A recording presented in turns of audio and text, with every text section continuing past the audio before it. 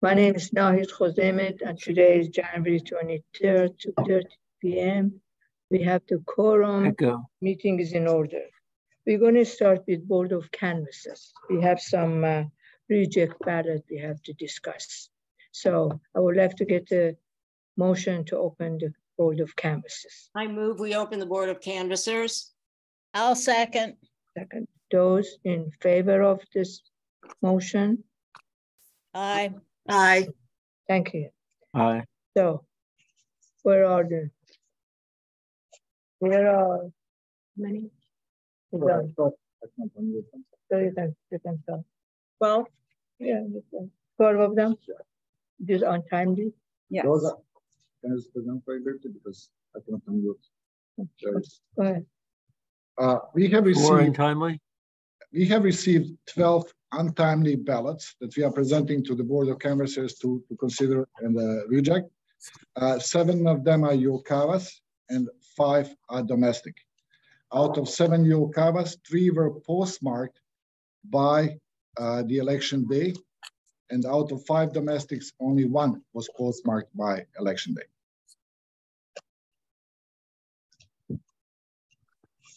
So they have a motion to reject them? Yeah, I move we reject these untimely ballots. We reject these ballots as being untimely. I'll second. Thank you. Those in favor of the rejection? Aye. Aye. Aye. Opposed? Thank you very much. Now I need a motion to close the Board of Canvass and go to the public meeting. Yeah, I move we close the canvass and move to our regularly scheduled board meeting. I'll second. Thank you. The meeting is in order. Yes. Yeah, Alex just showed up too. Alex is here too because he doesn't have a computer. All right. Thank you, Alex. Alrighty. I'm sorry. Board president remark. I just thank you all, you guys and the staff, canvas worker for that difficult years which we had. We did it. Thank you so much. Addition and change it to the agenda. I have a question about. Anybody want to change the agenda? Yes, David. I just have a question. Mr. Naaman, I'm sorry, you're very low. No one can hear you. I have a hard time hearing too, David. Right. Let's see if I can do something. Yes, start over, David. I think it's his speakers. Is this better or worse? Yes. Better, much better. Yes, better. Okay. I guess I won't be using these earbuds today. Boris sent out to the board a list of suggestions for legislative items, and I just wanted to make sure that that's going to be included in our new business today. Yes, it is. It is included. Okay, thank you. That's all I had. Do you see there now? Yes. Yeah, you're there. Yes, David, thank you. Any other suggestion? And whatever we forget is going to be under new business or old business. So one of the two, we will cover them anyhow. All right. Addition. Disclosure of campaign. I mean, we are not giving money to anybody. Go ahead. Anybody is rich enough to give money away? I think all of us are rich enough to give money away, Nahid. Average contributions have gone way down. $25 for many people. All right. Okay. Thank you. Public comment, Lisa. Ms. President, I believe Barbara Sanders submitted something for the record. I don't know if Barbara Sanders would like to address the board at this time or just her. The gentleman. Her letter. Have we received it? It just came in right before the meeting. We have not had a chance to send it out yet. Okay. She has some. She's Ms. Sanders, do you want to raise your hand, or did you want to address the board?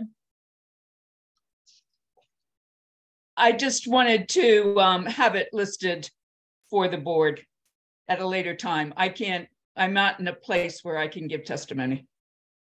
Okay, then we will add it. So we'll distribute it to the board to review and then address it, I guess, at the next meeting. We will certainly read it, Barbara.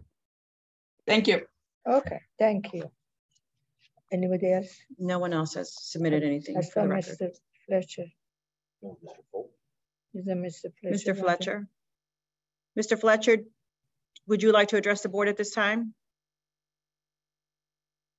Just go ahead and raise your hand and we'll have Mr. Corsi unmute you. Okay, then. Whenever he Just 1 comes second, later, yeah. we would. You might be prompted to unmute yourself. He's saying, I think he's saying he's not looking to speak. Okay, all right. Oh, He's Okay. just he looks like he's just observing. If you want to speak, just raise your hand. Yes, thank you. okay. Director, Mr. Director. Jerry, could you please unmute Boris? You should be able to be heard from that mic. So you can move it around with his face. Some technical issue here. We are good. But now we have to silence him. Echo. Okay, my name is Boris Brajkovic. I'm the new election director for the Montgomery County Board of Elections. And I will today present my first report to the board.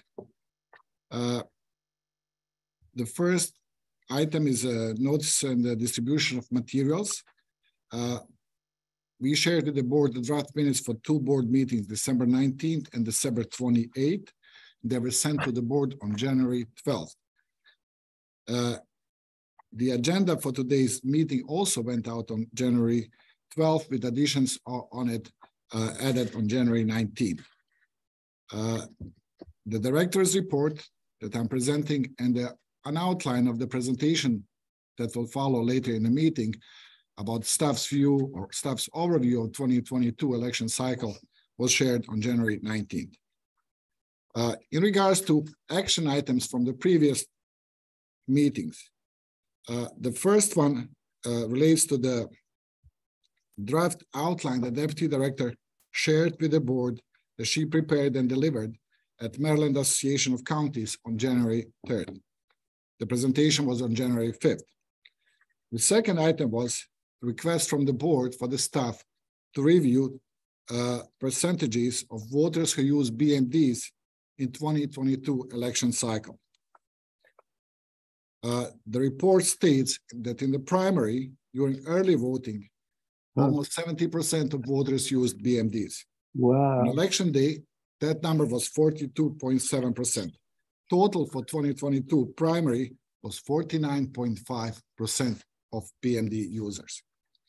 For the general, 61% of voters used BMDs during early voting, 26% on election day, for the total of 35.4% for the general gubernatorial elections. As a follow-up to the last board meeting, there were questions about personnel costs, and that communication was shared with the board on December 19th. The next action item that board requested staff to look at was the expenditures that were financed by the Center for Tech and Civic Life. And the staff shared the table, which outlines those expenditures, and they amount for $34,000 for security cameras, $612,000, $450 for election judges stipends, $75,000, bit over $75,000 for IT seasonal temporary team members, and $81,000 for the water services seasonal temporary members. The total that was financed was $801,912.50.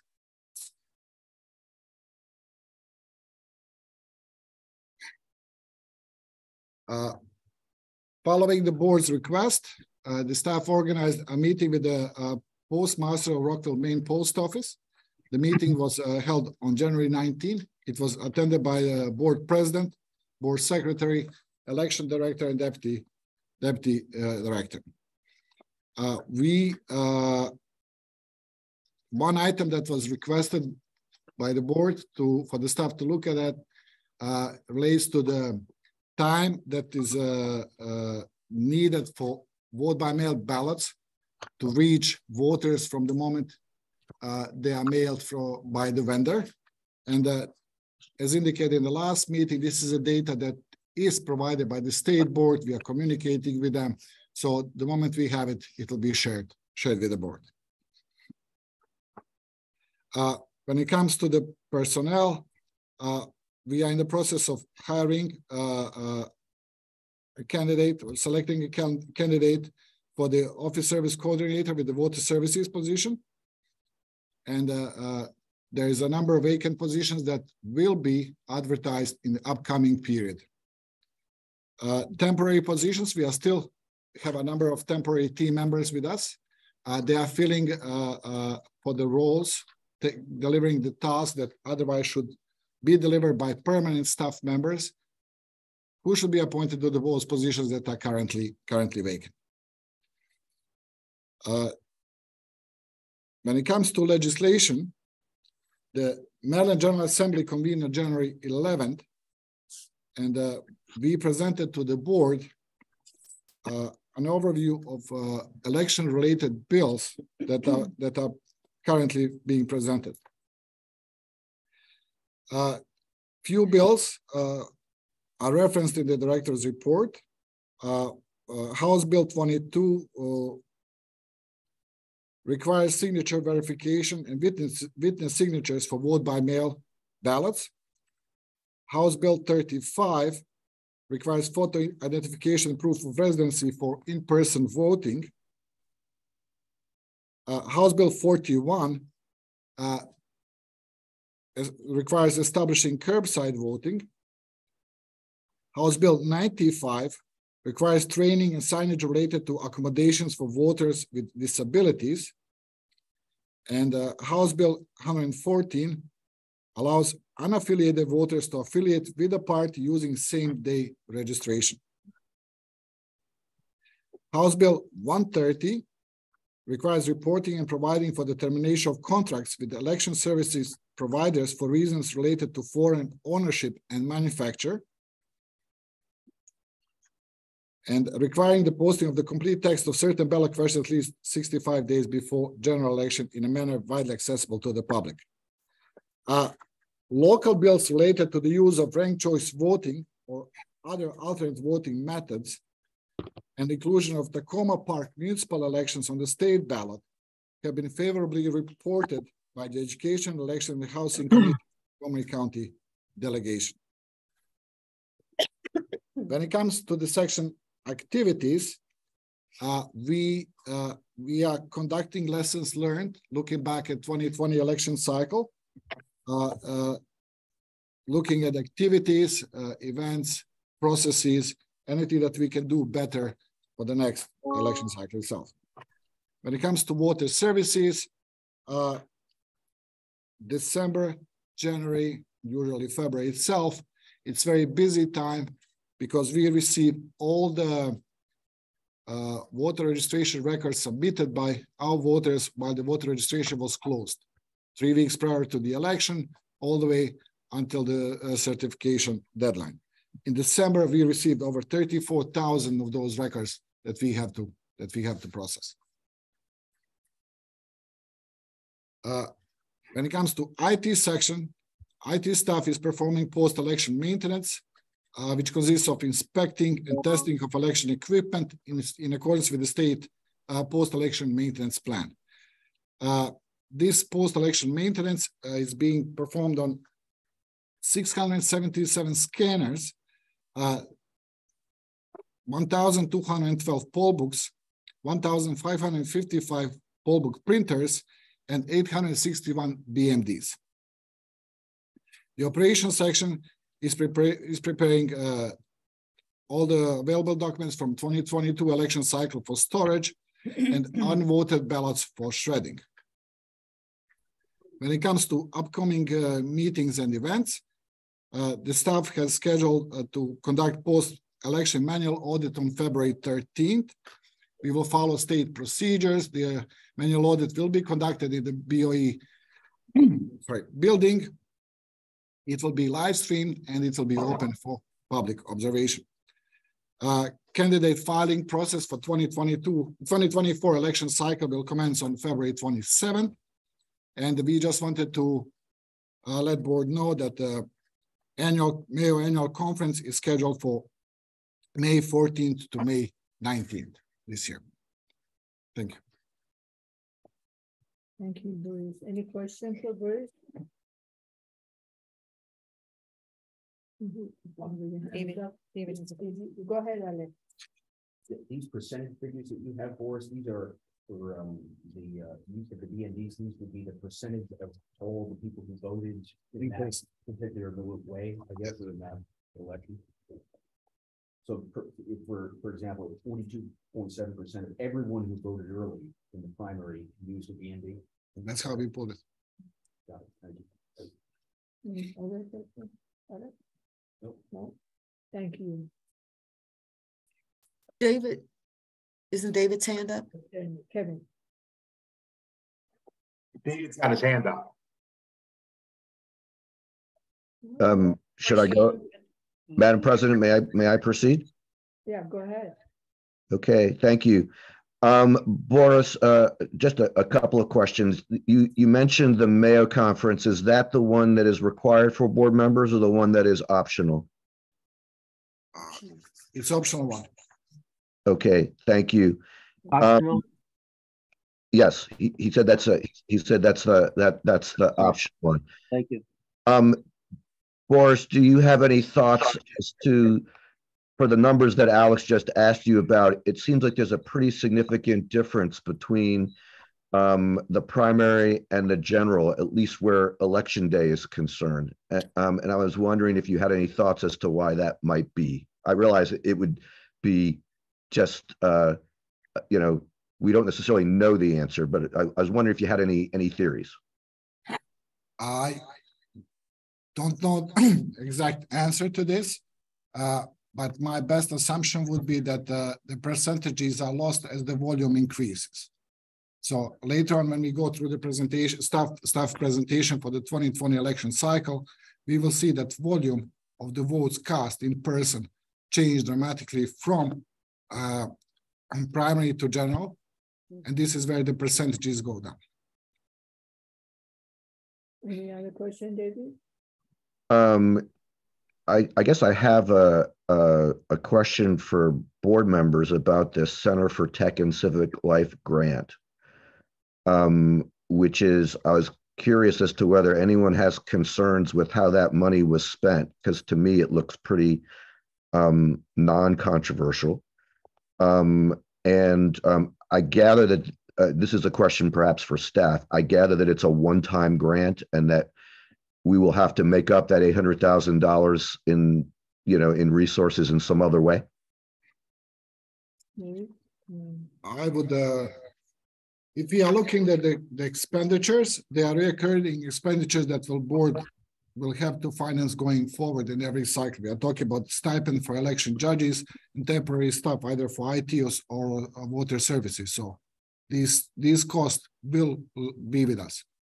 So One-time grant. It was one-time grant, but right. I'm just saying the costs that were covered with Right. that grant will reappear in every election cycle. right. In other words, we still need to do those expenditures. We have to find a different revenue source if we're not getting it from this this grant. And I hope that those who express concerns about this grant, again, I'm not sure I fully understand what the concerns were. I understand that the director of the Center for Tech and Civic Life is a former Republican clerk in Colorado. But I would hope that those who have concerns about it would help us to get that $800,000 from the county, because that's not a small amount of money for us to need, in order to finance this. Good luck, David. Diane. Yes, I think I can respond to David's inquiry in that I am the board member, trying to put my hand down, who raised this issue at the very beginning when I heard about CTCL. My concern was not for, and let me first say, I agree with the characterization. The expenditures are not a concern. They were not a question. I wanted to see how the money was spent. my concern was that we were able to see the documentation for the solicitation for the funds, which I still would like to see the paperwork that was used for the for our board to apply for the grant. And this is because many people who are not familiar with the nomenclature CTCL have heard of this in the news as Zuckerbucks from the Mark and Priscilla Chan Foundation. And because of all of that, that was my concern with this money. I think people who have followed the issue have seen in the news over the last couple elections or over the last couple of years that Zuckerbucks had conditions with it. And there were some states where the money, it seemed, was used specifically for a certain demographic or political party in certain states. So I am delighted to see our paperwork and our accounting and how well our board did, but I still would like to see, and my original concern only was always, were there stipulations that may have been in the, or conditions that may have been in the paperwork for the application? So without belaboring it, does that satisfy anybody's questions? Just want to make sure, Diane, that you're going to be helping us to get the replacement funding for the $800,000. Well, if I am honored to be around during that cycle, I would work very hard to see that that money is found, is given to the board to be used for these necessary expenditures. It's not that easy to raise $800,000. Okay, who has the paperwork?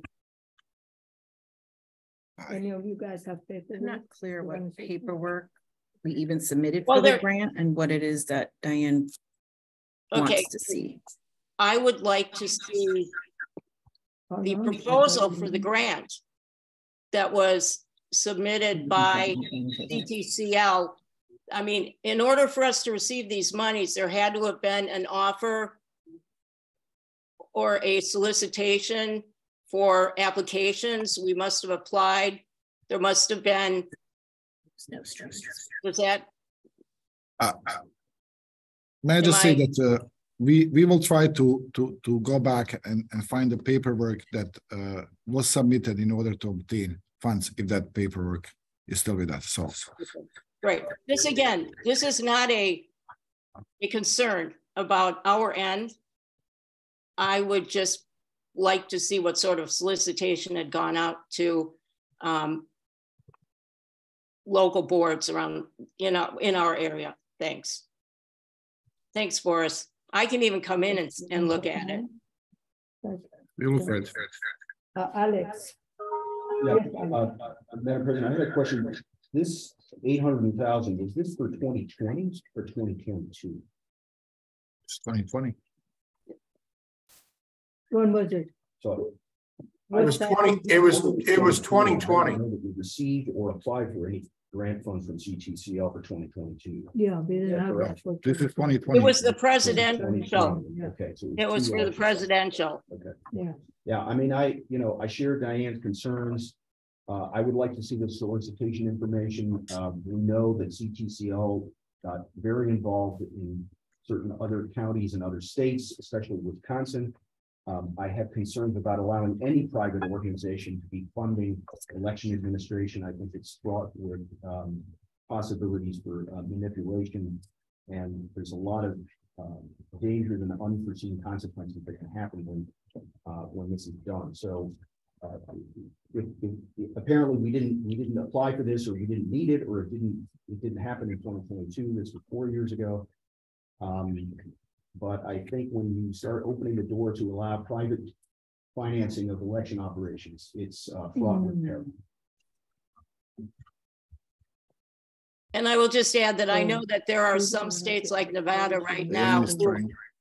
All right, then they're going to look. Can I add to what Alex said?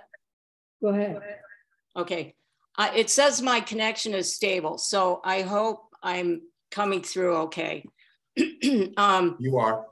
Thank you. I just want to add quickly to Alex's comment about the getting funds from third-party payers. I have a blanket disagreement with the opposition to that. I know that underway, particularly in Nevada, funds from a third-party group are already moving into the state. Now, again, that's Nevada, but I think we all need to keep our heads up to see what's out on the landscape. And it seems that this sort of, this may come around again, and I would just like everybody to be aware of it. Third-party payers, I would continue to oppose. Thanks, that's it.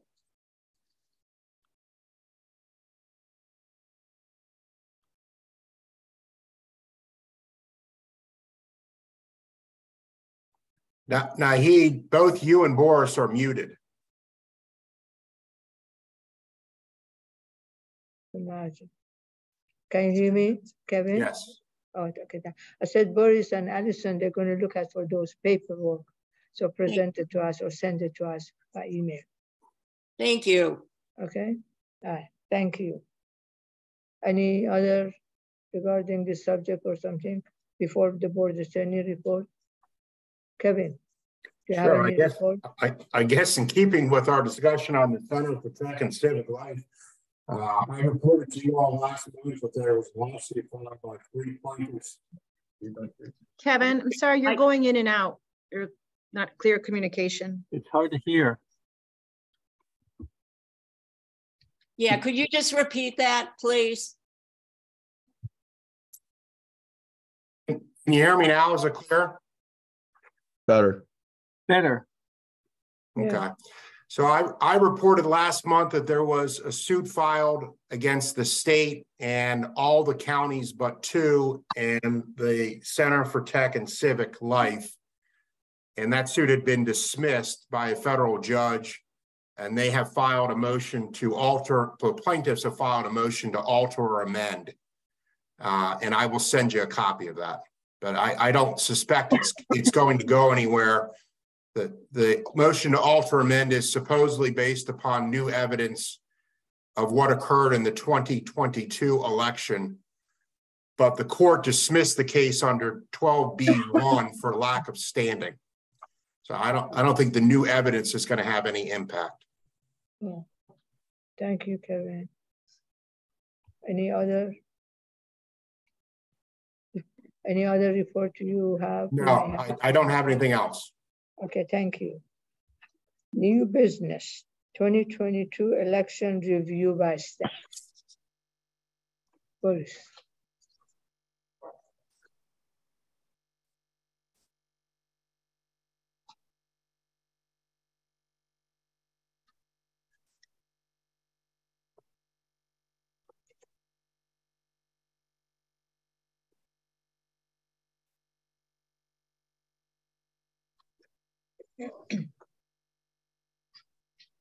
Is this the one? Did you send it to me? Okay. Okay, go ahead. Can everyone hear? Yes. Okay. The board asked the staff in December to prepare a presentation for today's meeting. We tried a presentation. I will go through it. I hope my colleagues will chime in where needed. And I believe that we will answer many questions that could have been raised. And any question that you might have in the process, please let us know. We will try either to answer them today or prepare some answer for the follow-up board meeting.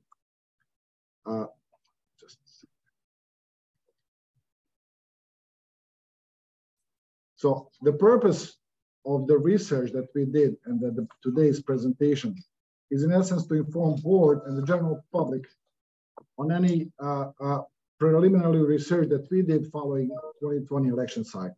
We were looking to identify the key trends that would inform our decisions going forward, some areas that we would need to look at and change, and in particular to look at additional data sets that we would need to collect going forward in future in order to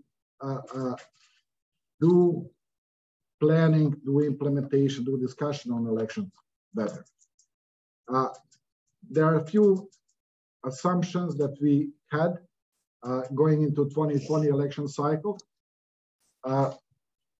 We all expected increased number of mail-in ballots at the expense of in-person voting. We did expect a reduced number of volunteers to serve as a poll workers, election judges, and we were aware of a tightening labor market when it comes to hiring temporary staff for the tasks that we had for them in the building. Redistricting was already delayed as we were going into this process, and late redistricting led to postponement of the primary elections. We had lower turnout than most of us expected, especially if we compare it to 2018. We will get to that. We had very high increase in web delivery of mail-in ballots requests, and especially provisional ballots. The presentation and the data that I'll present shows that we did not have sufficient number of election judges on election day, and we did struggle through the process to hire a sufficient number of temporary team members to help us with all the tasks that were election later in 2022.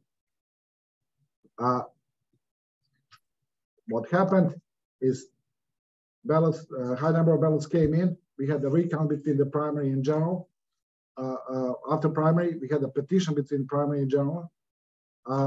We did acquire new equipment, sorting machine to help us with the mail-in ballots. However, it was installed only in May, if I remember correctly. So we really didn't have enough time to fully to use it to the best possible extent, and in order to notify timely all the voters that we have that their ballots have been returned to us. This led to delayed notifications to all the voters who were voting by mail. Key observations for the presentation itself and going forward is that Montgomery County voters embraced mail-in voting as an option. We will talk about today and through the presentation and different conversations that space is in demand when it comes to this building for all the tasks that we have to do, when it comes to canvassing off-site, and when it comes to polling places where we would like to see more equipment, especially BNDs or similar. There's a certain generational shift going on in the election workforce, both in the county, across the state, across the nation. Our voters prefer like all the online options, whether it's requesting vote by mail online or requesting web delivery. Change is inevitable for the team, for some processes, internal ones that we do or that we have that we'll have to do in 2024. I'll start with the candidate filing, ballot proofing, and ballot order. Just a very brief overview. Candidate filing was supposed to run for a year, 12 months, from February 21 to February 22. It was extended, I believe, twice based on the court order until April 15th. Total of 206 candidates filed. The staff had to do the ballot proofing of 258 precinct level ballot styles. We did proofing of both English and the Spanish version of the ballots, both print and audio versions. Ballot order, we had over 1 million paper ballot ordered with a 3-card ballot that goes to 3.21 million pieces of paper. This order was delivered to the BOE on 64 pallets, basically just adding to the squeeze in space that we are already experiencing. I will just go through some of these slides when they refer to turnout. On this slide, I try to compare 2018 to 2022, look gubernatorial elections, primary versus general. I put in red mail-in ballot increase, because that's something that,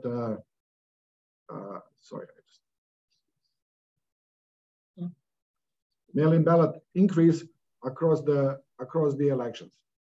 As you also can see that the turnout went down like almost 12%. When it comes to method of voting, this slide compares primary to the general. Mail-in ballot was constituted 42% of votes for the primary. That percentage went down as the overall turnout went up. This slide compares us to the other counties, bigger counties in the state of Maryland. If you look just at the election turnout, it's kind of steady between the biggest counties in the state. What changes is the mail-in ballot requests. Montgomery County has the highest number of mail-in ballots requested. I would just a note for everyone who is following the presentation. I tried to put a couple of slides, graphs next to each other. Even though they might look alike, I would just advise everyone to look at the left side of the vertical axis. Numbers are different. So, for example, on the left side graph says primary, the top number is 80,000. On the right side is general, top number is 140,000. So the shape of the graph might look alike, but doesn't present the same number. When it comes to voter registration, I just wanted to pull some numbers and show some comparisons to the board, how our work changed since 2018. The board knows that we receive voter registration requests all the time. Some of them are brand new, where we have to capture every single piece of data. Some of them are exact duplicates. There is nothing to capture. Some require us to change one line, whether it's name, address, driving license number, and some request multiple changes. I didn't pull the number of those requests that came in. I just look at the number of changes that staff had to identify, verify, take a look, and pay attention while they're processing. This number adds to almost 250,000 of items that were changed in 2022. That number is up some 50,000-60,000 compared to 2018. And you will see on the next slide, ERIC records that we received through cross-state cooperation is also up some 55,000 in the same time span. Mail-in voting is I would say that takes the biggest part of this presentation. I need to, as we go through the presentation, I'll just emphasize some items more, some less, but the numbers will be for everyone to see on the presentation. When it comes, everyone goes to the state website and looks at the numbers of applications that were received by each county and processed. But the primary, everyone could see that we processed 115,000 plus applications. We ran our internal count, and our count stopped at 126,000. What you can see on the state website is number of applications that led to the ballot issue. This difference is, it's duplicate applications that were received by the staff and processed, and changes that were submitted by the voters. We are talking about voters who submitted more than one application because they moved in the process, they decided to change the party, they changed their contact methods, their names, or similar. On anecdotal level, I think Michelle can confirm we had someone who submitted 13 applications in the span of this election cycle. We process each application, whether it's brand new or a duplicate, in the same way.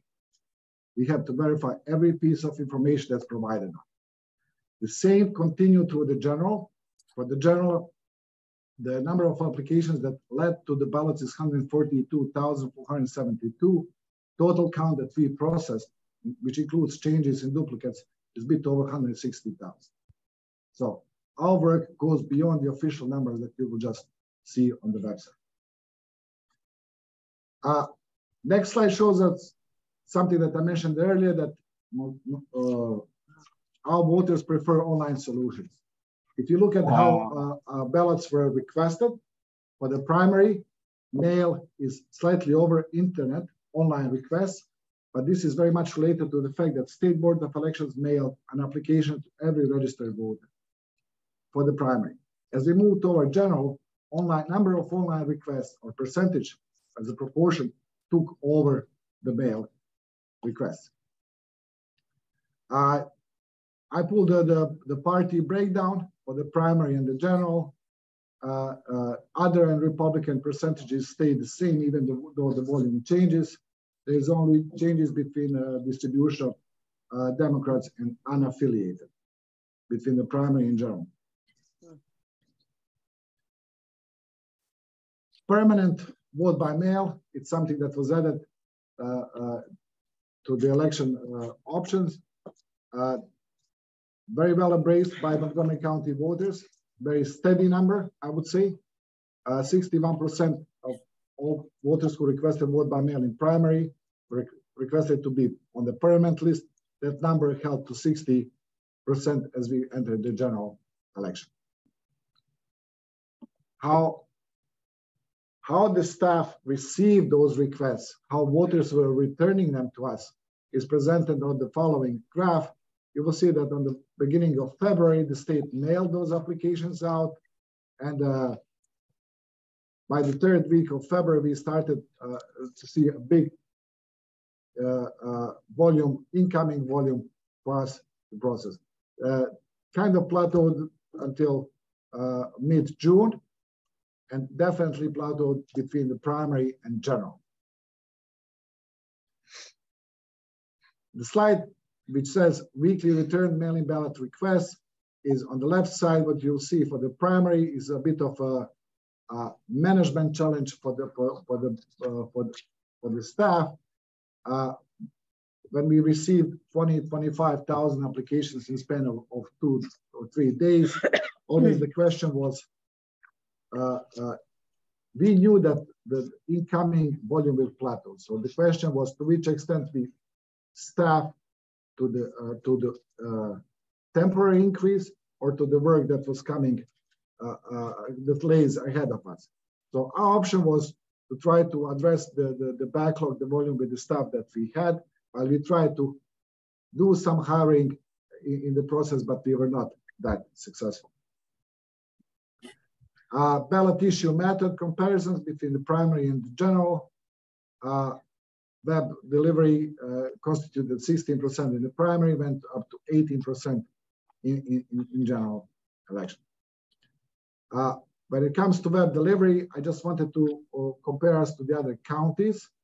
On the relative terms, when you look just percentages, we are on 18% of web deliveries, just like Howard County, very close to Anne Arundel. Absolute numbers are the issue here, the one that make a difference. If you look at the absolute number of web deliveries requests that were received by Montgomery County, they're almost equivalent to Prince George's, Baltimore City, and Howard combined. At the very beginning, I said that Montgomery County voters prefer online solutions. I believe that these 3 counties combined have almost 500,000 more voters than Montgomery County itself. And yet, number of web deliveries in Montgomery County is on equal scale. We try to present vote by mail applications per age group, and you will see that if you look 55 and over, we are talking about 60% of those applications came from these demographic group. The next graph just shows both mail requests and web requests per the same age groups and their distribution of total. And okay, when it comes to the permanent requests, the percentages hold to a great extent, with web still staying on 16%, mail going up to 83%. Permanent requests per party breakdown. I would also argue that the percentages hold, that there is no any major discrepancies for any data that's presented previously. Permanent requests per age group. we see here like 4 to 5% increase for the population of 55 plus compared to the other demographics. And the next slide shows total of permanent versus web deliveries. If you look from the left to the right, age groups, you will see that percentage of permanent requests among the age groups rises if you look from the left to the right. Quite opposite, the proportion of web deliveries goes down as we move from 18 to 24 age group to 65 plus age group. Of course. I think it was fair to present the data as we have. Options to return voted mail-in ballots. All the voters could return it via USPS mail, utilize any of 55 official drop boxes through the county, in person here at the Board of Elections, nursing home program, or any early voting center or polling place. When we look total percentage of requested vote by mail ballots versus those that were returned, there were a bit under 2/3 returned for the primary, and we went over 83% of return for the general. I think that we are almost at the whole state. How those vote by mail ballots were returned: 53% through the drop boxes, 43% through the mail. Voting centers constituted 2%. The rest is nursing homes and in person. I would like everyone to take a look and notice the difference between next two slides. The first one presents drop boxes collection volume for the primary. And you will see that's very flat line with a high spike on the election day, leading us to receive almost 12,000 vote by mail ballots through the drop boxes on election day for the primary. The next slide is for the general election. Absolutely identical. The difference between the ballots received on election day between primary and general is around 200. This is a trend that tells us a lot about our voters, and this is something that we have to plan for and prepare for. Can we tell if it's the same 12,000 people? Possible? All the procrastinators. We wanted to present to the board the drop boxes with the highest collected volumes of mail-in ballots, both for the primary and general. And you will see that they represent that the vote list on the left and the right includes, it's quite repetitive, let's put it this way. The next slide is lowest collected volume of mail-in ballots in the both primary and general. And again, there are repetitive locations on the both left and right side for the primary and for the general. And these are total numbers, right? For the whole period where the drop box was available. That's right. Next two slides represent the data that staff recorded of incoming mail, by mail returned vote by mail ballots. They have both primary and general, they have their own spikes. They have lower return rate. As the kind of a general rule is that voters who return ballots by mail tend to send majority before the election day, while those few drop boxes obviously wait for the last week. Once those ballots were received in the building, we process them, we prepare them for the canvass, which is next segment of this presentation. We used multiple locations in 2022 general elections. Those decisions were driven by the total volume of ballots that we had to canvass and the availability of off-site locations.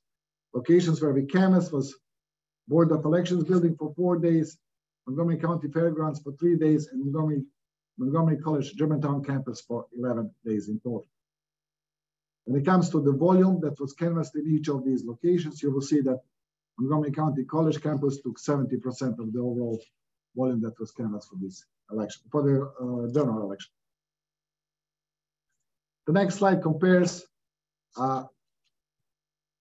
number of volume of canvassed vote by mail ballots per day with the total number of canvassers that were available and helping us on that particular day. There are, if you would try to find exact correlation between the number and canvassers, it will not fit the pattern in these two slides. If you look day 16, for example, you will see that volume went down because of the number of web deliveries that we had to process that day. The same goes for if you compare day 1 and day 2. So every time we had to do web deliveries, regardless of the number of teams we had, the volume went down tremendously. Provisional ballots, all the provisional ballots that were collected at the polling places, the early voting centers, where applications were researched by the voter registration team here at the BOE building. As board members know, there are 12 available reasons why the election judges issue or notify the reasons on the application. I looked at the main one when it comes to the numbers of provisional that came in. Those relate to those voters who show up to vote at not their precinct, their polling place, change of address, change of party affiliation, listed as absentee or already voted, and are not pre-qualified for same-day registration. The next slide just compares the numbers. Code 1 and code 4 were the key ones. That's where they focus. I have to be very honest with the board. As I said, it was a busy season. Researching these numbers, pulling the data takes time. We try to do our best with the research on code 4, and that's what I will present today. When it comes to code 4, people who requested vote by mail but showed up in person and voted provisional, 56% of them requested vote by mail, 44% by web. Party breakdown, there is no major discrepancies here. The percentages hold as for the overall number of requests of vote by mail. Age group just follows the same pattern that we have seen previously. The highest number, again, is 65 plus age group. Web delivery and mail delivery, the pattern holds. So there are no big surprises there either. So if we look at the demographics where we should use this data, try to find better ways to communicate with them, it's I would say everyone, but majority is I would say 45 plus, so I'm included in that group as well. Election judges and recruitment is this next segment. I would like to point out that we received a bit over 6,500 applications from us voters who expressed interest to be poll workers in this election cycle. And they were supposed to take online quiz, take online training module, and hands-on training. Out of 6,500, only a bit less than 3,700 completed the quiz. 3,533 applicants passed the quiz and 144 applicants failed the quiz, online quiz.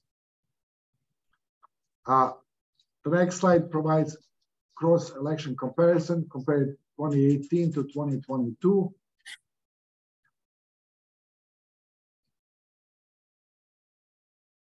I'm sorry, I just tried to do this stuff. If you look at the capacity for training that was provided in 2018, you can see that we increased it by 2,400 slots. However, our number of trainees that went through the training went down by 1,200. If you compare solely primary to primary. If you look general to general, 2018 to 2020, I think that we managed our capacity better, but again, the total number of applicants who went through the training went down for 1,100 compared to 2018. We had multiple locations for 2020 primary. You will see that we had 565 classes for 3,020 election judges. We were running classes with a very small number of participants because we wanted to literally bring whoever was interested to help us with the primary election. When it comes to the general, number of classes went down, but the total number also went up slightly. The next slide just tells us the story of where we need to look going forward, going to 2024. We have to address the fact that 2,800 applicants who complete the application online never took the quiz.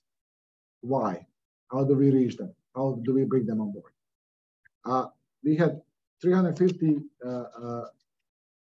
potential election workers who completed the quiz online but never took the training. 528 completed training but never served. So our targets that we had in terms of preparing for the election cycle were missed by 707 trainees, or a bit over 1,200 election judges on election day for the general election. Is what your target was the allocation? Yes. Okay.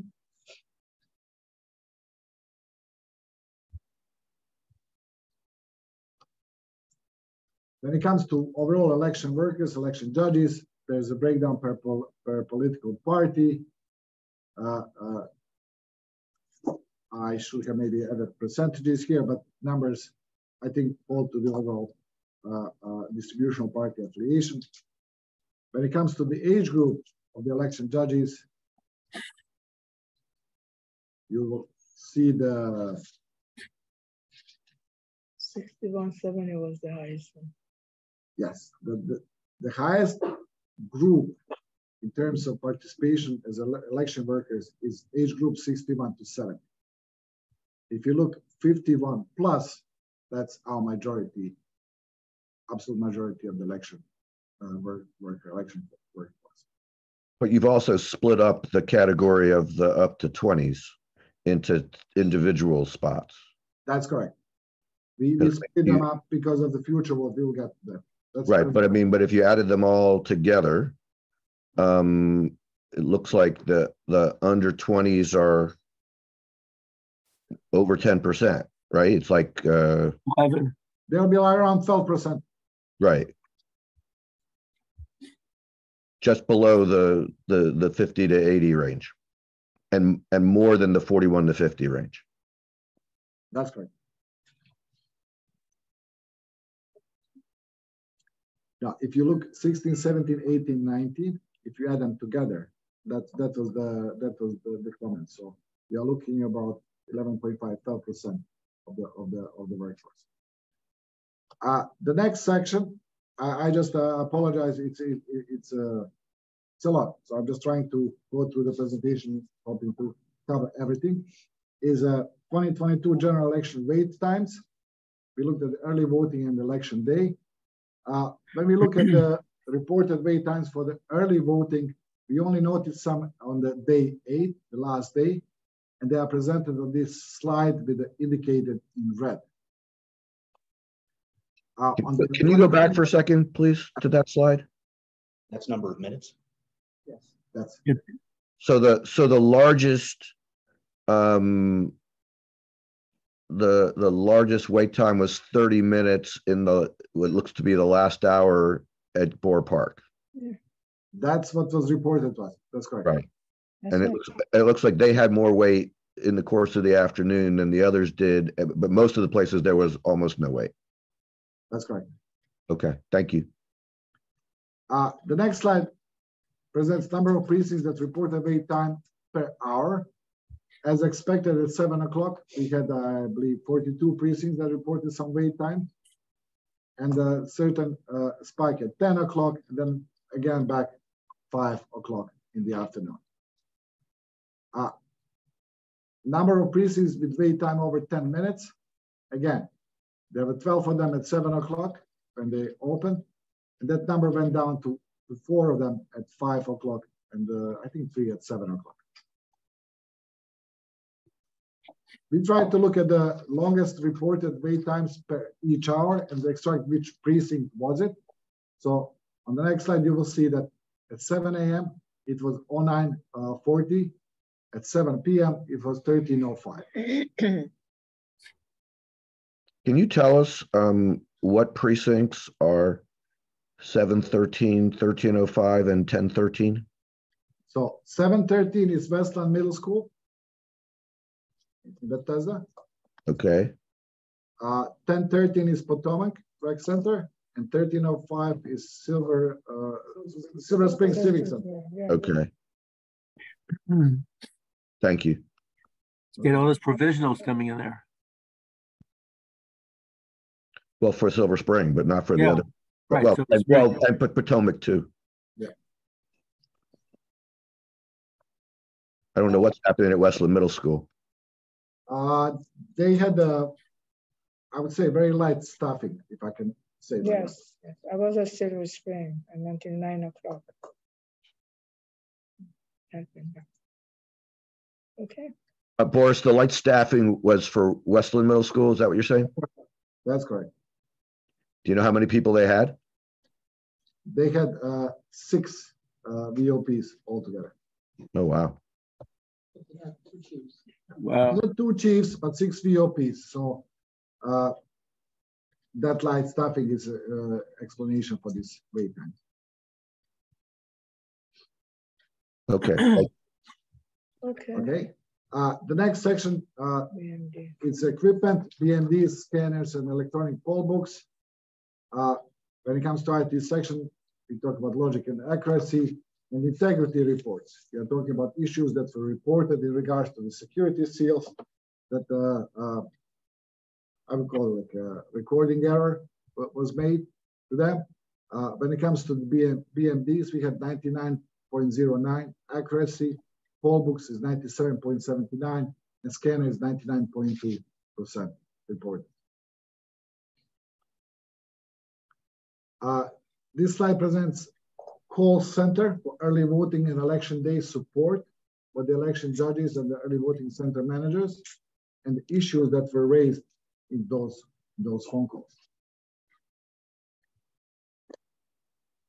Election night reporting. Early voting results and the mail-in ballot results tabulated by the election day were posted on the state website by 8 o'clock. By 11 p.m. on election day, we had 96.5% of the election day results were already received and uploaded.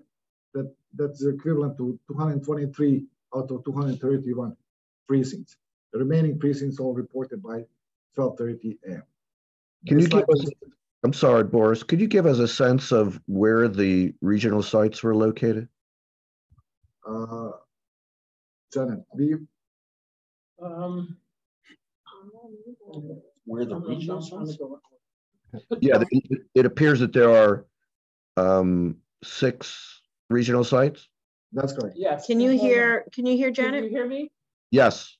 Okay. Potomac, Yes, Only go ahead. Library, Bethesda Library, Mid-County Rec Center, Praisner Rec Center, White Oak, and here. Okay, thank you. We tried to present it on a graph how it looks like incoming materials against the time frame. Is Gilberto on? Yeah.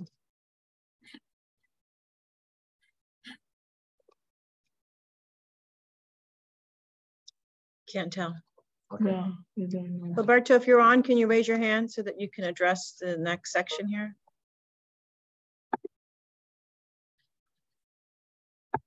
There he is. Is there? Okay. We'll have Dr. Gizlai to address the outreach. Jerry will need to unmute him. He's here? He's right here. Oh. Okay. Yeah. That's his side. We're waiting, yes. We're waiting for Jerry to unmute. Oh, here's. Diane has a question. I know, but unmute you. Okay. Jerry, can you unmute Diane as well?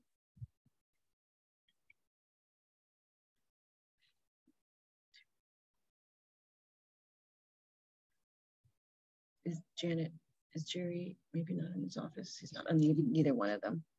It's them, they have to respond to it. I think they could see the pop-up on the screen. Okay, I got it. Since we're moving to somebody else, I had a question for Boris. It was at the beginning of the presentation and I didn't want to interrupt, but it goes back. Just a quick question, if this is the appropriate time. You had mentioned under some of the data, the number of ERIC records per year, ERIC. What comprises the ERIC records? Or if that's okay. I think that so we are looking at the cross-state, across the state, between the states data exchange. We are talking about national change of address data files, social security, death records, any records that are received by other state for our current voters. So I can put the whole list that was used as a part of the, I think, March 2021 presentation. Yeah, that would be great. Thank you. Not a problem at all. Okay, Boris is here. I mean, Gilberto is here. Sound is here. Okay. Yes. Okay. Yep. Yeah. Look at that screen. Work on this.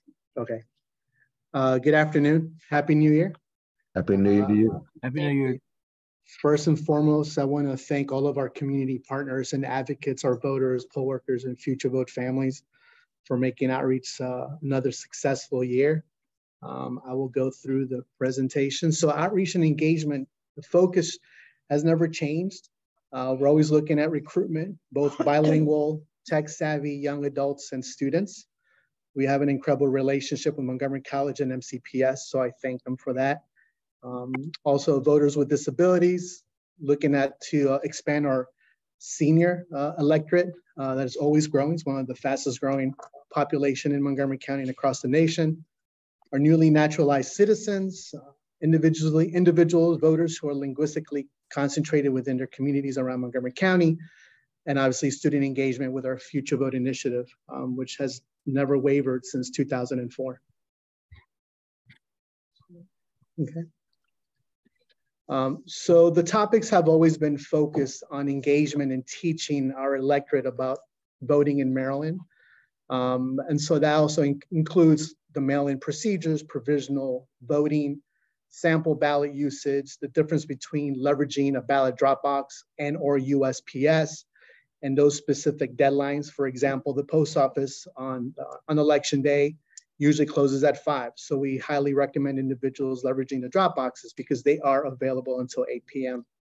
And also promoting individuals or procrastinators, of course, not to hold on to those ballot drop boxes, but we do understand that life is life and we're here to serve. The difference between voter registration and voter maintenance, which is very important. It's a two-way street. The difference between leveraging early voting and election day voting, looking at the voter assistance forms and the different needs that voters have, whether it's ADA, language needs, et cetera, the demonstrations of the voting equipment, the recruitment of bilingual poll workers, whether you're bilingual or monolingual, we need them all. But of course, as you know, Montgomery County has 4 of the most diverse cities in the nation. So we look at the population and also the needs, the linguistic needs in each of our polling places. And of course, election judge and future vote recruitment. If you look at the outreach, I will apologize. One thing I noticed from what was presented to the board, the numbers that didn't add up to my smart sheet was Silver Spring. There was 42 outreach events that we had around the Silver Spring area. I believe what was sent had about 217 and it was missing the Silver Spring. So I caught that earlier today, so I apologize.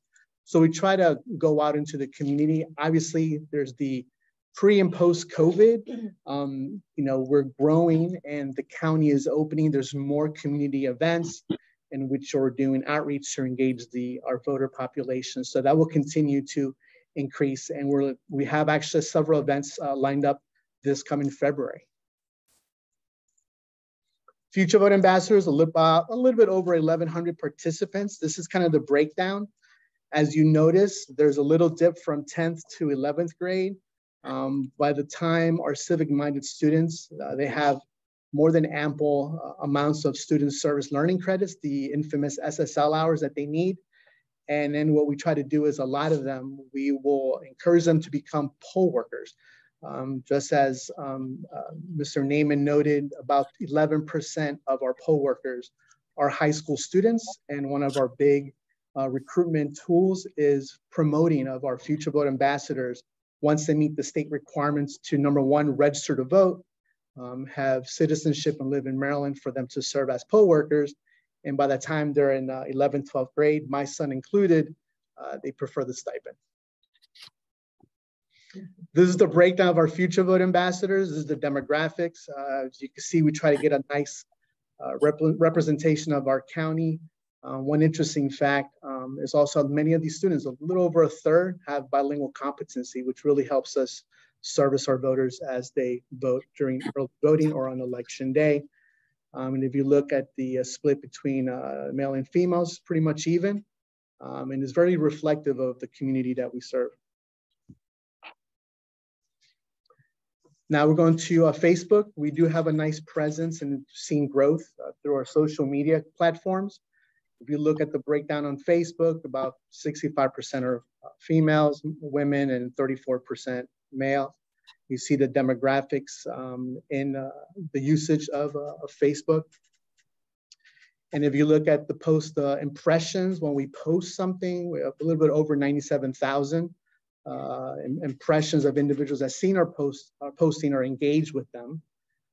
And then if you look at post impressions, that means when I post something on voter maintenance, early voting, poll worker recruitments, when they click on a particular hyperlink on that posting, about a little over 15,000 individuals from that 97,000 will engage with that post.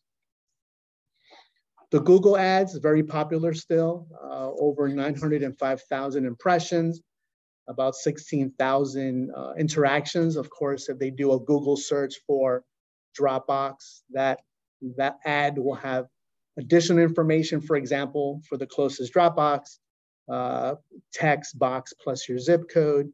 And if they click on that or for more information leading to our homepage, that's a little over 16,000. And so the share is about 33%. So it's very efficient. And the campaign analytics, our MoCo Votes app is more popular. So we had about 67,000 downloads on our app. And the app has a lot of great information. It's kind of a diluted version of our website. It's easy, it's in your hands. It's also bilingual. As pertains to SMS short codes, whether you're texting vote to register to vote, whether you're texting change to update or review your voter registration, etc. We had about over 40,000 engagements. So it's getting also more popular with those automated services that we provide to our voters. Radio impression, over a million. And then print impressions over 820,000. And that's my portion. So thank you so much. Thank you, Gilberto. Thanks so much. Any question for Gilberto? Alan. Yeah, I have, can you drill down more, Dr. Z, into the content of the ads that you were putting out there on, I mean, I follow you on Facebook. I know what you do there, but what do you do for radio, print, and so on? Yeah. Give us an idea what you're advertising. Yeah, so you're one of our star followers, so thank you. So you get a golden star. But most definitely, when we do any type of ads, they're focused on the topic or the subject as we near early voting on election day and or as we near deliverables. For example, the voter registration deadline, the mail-in ballot request deadline. So those are all centered according to the calendar. So as we near, and also not only the online social media posting, but also our media as pertains to buying ad space on our ethnically diverse vendors. So what we do is if there's a voter registration deadline coming up, then we would encourage individuals to identify the actual deadline, the options to register to vote, whether it's texting the word vote to 77788 or the word vota in Spanish. We have those in different languages. It also coincides with our media presence on Twitter and also Facebook. And so we have kind of a branding one look. So when something is circulating, and in addition, for example, you've heard us on WTOP, that all coincides as well. And if it's in Spanish, it'll be Mega or Radio, La Mega or Radio America.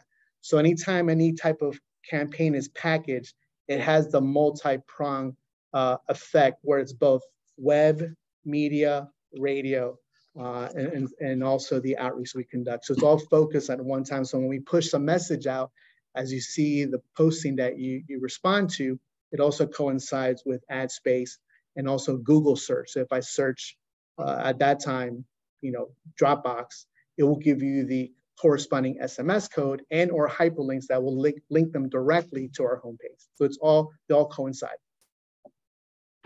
One more question. Boris's PowerPoint identifies that the age group with the highest percentage of provisionals is 65 plus, followed by 55 to 64. And you were saying this is the fastest growing demographic, or where's that effect? Can I assume that you're putting more money into various kinds of senior outlets to tell seniors how to vote? We will love to. One of the things I know we've requested from the council is more funding for our media presence. We have about 70,000. We do have ad space on the Senior Beacon, which is very popular. One of the concerns is to add another avenue means we have to dilute the other vendors if we don't get any more funding. So we're limited with the 70,000. I would love to buy more ad space and other publications or even radio stations that targets senior, that 55 or 60, 65 up. The issue is in order for me to stretch that 70,000, I'm very limited without diluting all the other multicultural vendors that we work with. So the trick is hopefully increase that budget so then I could get more creative. Thank you. Alan, any other question? David. Thank you, Nahid. Gilberto, can we go back to the slide about the Facebook users, if you don't mind? I want to go back to the gender differences. Okay. When you if you go online and you talk about Facebook users in general, they are apparently more male than female. And I didn't know if you had any theories as to why it appears, aside of course from your your charm, why it is that we seem to have substantially more women who are coming to our Facebook page than men. Women are busy. I don't, these analytics come directly from our handle. So it pulls these numbers from whatever we post. Why, I don't know, to be honest. Maybe I need to put more, since the Super Bowl is around the corner, some more athletic Super Bowl posting, I'll get creative. And if you look at our posting, they're very creative. Alan is on part of the team and he sees what we put on. I always trying to package what's the hot topic for the kind of the season, whether it's the holidays, vacation, the weather. Right. I tend to lean on that. So, and I should say, I'm not suggesting that you have to change because there's nothing wrong with however it comes out. I'm just suggesting that it would be interesting to find out if there is a reason for that pattern, and then decide if there's anything to be done about it. Okay, perfect. Thank you. Oh, thank you. Thank you. Any other question for Gilberto? You're free to go, or you can sit here. I'll go in the other room. Okay, I will just continue with the last segments of the presentation. This one refers to the customer services, basically the call center, a number of the phone calls that we received certain span of time. We had traditionally we have a call center, operational call center that takes incoming voter phone calls for the period of time before the election day. For the general election, that period was October 13th to November 8th. You will see on this graph the distribution of all incoming phone calls per day in that period. Of course, the biggest spike is right before the election day. The phone call center operated for the phone calls directed to 8500 phone number, but in the same time we had 8550 phone number that was direct line for the mail-in ballot section. On this slide, I tried to present them next to each other because they were answered by different people, but they were coming in the same time. We looked at the duration of these phone calls. Number one, our goal is to reduce the need for so many phone calls because most of them were generated by people asking about their ballots, where they are, how they can change things.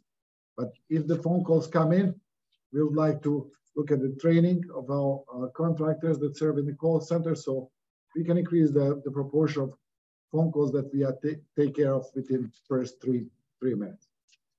The percentages, when you look at the duration of the phone calls, kind of correlate between both call center, which is 8500 phone number, and mail-in ballot section, which is 8550.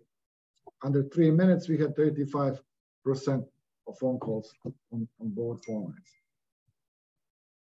Special initiatives, just very briefly, the board is well aware that Montgomery County ran the pilot project. We were the only county in the state of Maryland, and I believe on this coast as well, that introduced this text to cure option for the voters who didn't sign their mail-in ballot, giving them an option to sign it on their mobile devices. We used I believe, the solution that is used already in multiple states throughout the nation. And as far as I know, the state is looking into contracting this service for all counties for 2024. But again, it's a state. Pick a Pal is an initiative where we are trying to promote, to encourage people to bring their friends to serve as election judges. Idea is if you sign up, go to a training, you refer a friend. If your friend trains and serves, you go into a raffle to win an award. This it was introduced in 2020, I believe. This was the first election that we had the chance to implement it properly. For this election cycle, we had 260 participants who brought their friends for this project. So we will continue for the 2024. Look at what would be acceptable awards. Let's put it this way for the different winners. These are people who brought their friends to be election judges? Yes. Yeah. So it's a project to keep on and keeping inspiring friends to serve together. That's it. And as I mentioned throughout the presentation, we had issues where we tried to hire temporary staff and we couldn't for very different reasons, whether it was late in the process or the market was as such that the candidates were looking at the different options. In that time, I also came up with ideas of floaters, and Lisa actually implemented it, where we brought in people to serve as many hours they could in the course of the week and to serve on any task that there's available in the building. So we had a number of floaters who were with us. They covered any task that was either primarily water services and IT, literally one day working on helping us with the vote by mail ballot, then moving to a completely different task day after. The problem only was they would serve they had a schedule of 4 hours on Monday, 2 on Tuesday, no hours on Wednesday, then again 6 on Thursday. So it was a bit of juggling to plan on. And that would be all. Okay. Thank you very much, Boris. Thank you. Any question, more question for Boris from the board? Alan, your hand is up. You have a question or no? Yes, thank you, Naheed. Yeah, a question I'd like to ask, going back to the Center for Tech and Civic Life grant, the 32,000 and change for security cameras. Do we own those cameras? We should, yeah, we do. Okay, that's a one-time payment. That's correct. Great, thanks. Okay, yeah. That's it. New business. We have so many new business. Oh, you wanted to talk about that, right? Right. Putting together this Go ahead, very impressive set of data. Yeah. A lot of work. Okay. It's very impressive. I may have more questions when I have a chance to digest it, but thank you for putting it together. Yeah, question. David's got a question. Alex, you should talk. Well, we can talk about that when we get to the list of other. Okay, David. Thank you. I just wanted to thank Boris for a very data-heavy presentation that would give us a lot to think about, and not just us, obviously. Would it be possible for the PowerPoint to be posted on the website so that others can look at it as well? That's correct. It will. Excellent. Thank you very much. I look forward also, like Alex suggested, I'd like to have some time to study a little more to ask questions, because there really were so many different potential avenues that data leads to follow-up questions about. But it's very useful for us to have. So thank you very much. Thank you. Thank you. Thank you, Boris. Very good presentation. We have few new business. David, you're going to talk about that, the page about needed expenditure. Teacher. Sure. Let me just pull it up. I send it to whole board. Yes. Let me just find it. Okay. Sure. Yes. So this document was an effort to attempt to capture in one place a number of things that have come up over the course of 2022, and to come up with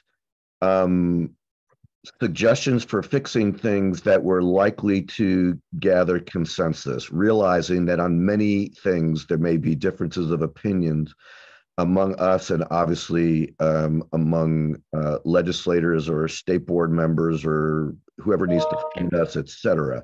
But the goal was to attempt to capture things. These suggestions came from a variety of different people, and it's the effort was to kind of make a list of some of the kind of running things that that took place over the course of the year. Madam President, did you want me, I don't know whether this document was made available to others other than board members. Yeah, it was sent to everybody. He's saying board other than board members. Right. In other words, was it posted? It was sent to board member. Okay. Staff has it. Staff has it as well. Has them. Okay. Yes. Board members and staff has it. Okay. So then let me just go through them very briefly for those who don't have it. And then like I said, you know, I'm sure there's going to be suggestions from people about things they would want to include, wouldn't want to include, you know, et cetera. This was just kind of a list of the things that came up over the course of the year. Number one is to fix the ballot marking devices with the 7-candidate limit on a page. We heard a lot about that in the primary, as you may recall, and we wrote to the state about this. I believe 7 years ago, to suggest that they adopt the change for allowing 14 on a page, and also to make sure that if there is more than one page, that it lists the office for which a candidate is running. Second thing that we might need is a larger location for ballot canvassing. I realize that the staff may have a different approach to this, but one possibility at least is to you know, in any event, we don't have the space in our current office space. So we do need to have something budgeted for our canvas to make sure we have enough canvas teams because of the significant volume of ballots that we need to process. And then the third thing was the suggestion of more staff to prepare for those canvases and also to assist in beeping in the ballots as they are returned to the board. I do realize that there also are technological fixes that might help with that, including changes to how the ballot sorting equipment interfaces with MD voters. But clearly we have an issue with how quickly people find out that we have their ballot. Number 4 is an effort to address web delivered ballots without changing the rules for who can vote by web delivered ballot, but by requiring that when people request their web delivered ballots, that they affirm that they are knowledgeable of each of the steps that are involved, which hopefully will get at a number of the people who probably have picked it without realizing what they're getting. So the idea would be that the system would not let you move on until you confirm that you understand that you need to, have your own printer, your own paper, your own envelope, et cetera. And then the hand duplication when it comes to us. Number 5 was the idea of an email reminder to all the voters on the permanent mail-in ballot list for web delivered ballots. I think Boris can tell us about the number, but there's a very high number of permanent web delivered ballot voters. And the idea would be, again, to reiterate that they understand all the steps that are involved and find out if that is in fact what they would like to do. We're already required by law to send someone is required to send the voters a reminder that they're on the permanent mail-in ballot list. So it could be done in conjunction with that or separately. The number that I have there, I believe, came from Boris, but he can confirm 13,700 voters on the permanent web delivered mail-in ballot list. Number 6 was an effort to deal with the flip side of the web delivered issue, which is the U.S. mail delivered issue. There were a lot of voters who didn't get their U.S. mail delivered ballots for more than 2 weeks. This was designed to require that they be put into the mail within 2 business days. I understand that in fact is possible, that it's already taking place in some ways. We don't really know why it takes as long as it does for some of those ballots to arrive, but the idea would be is to propose to do whatever we can to make those ballots arrive sooner, which also would be a way of encouraging people not to rely on web delivered ballots, but to rely on U.S. mail delivered ballots if they would arrive faster. Number 7 is to change the certification deadline in the law, which Montgomery County has never and can never finish within 10 days after the election. You all saw the chart as to how many people voted the last minute.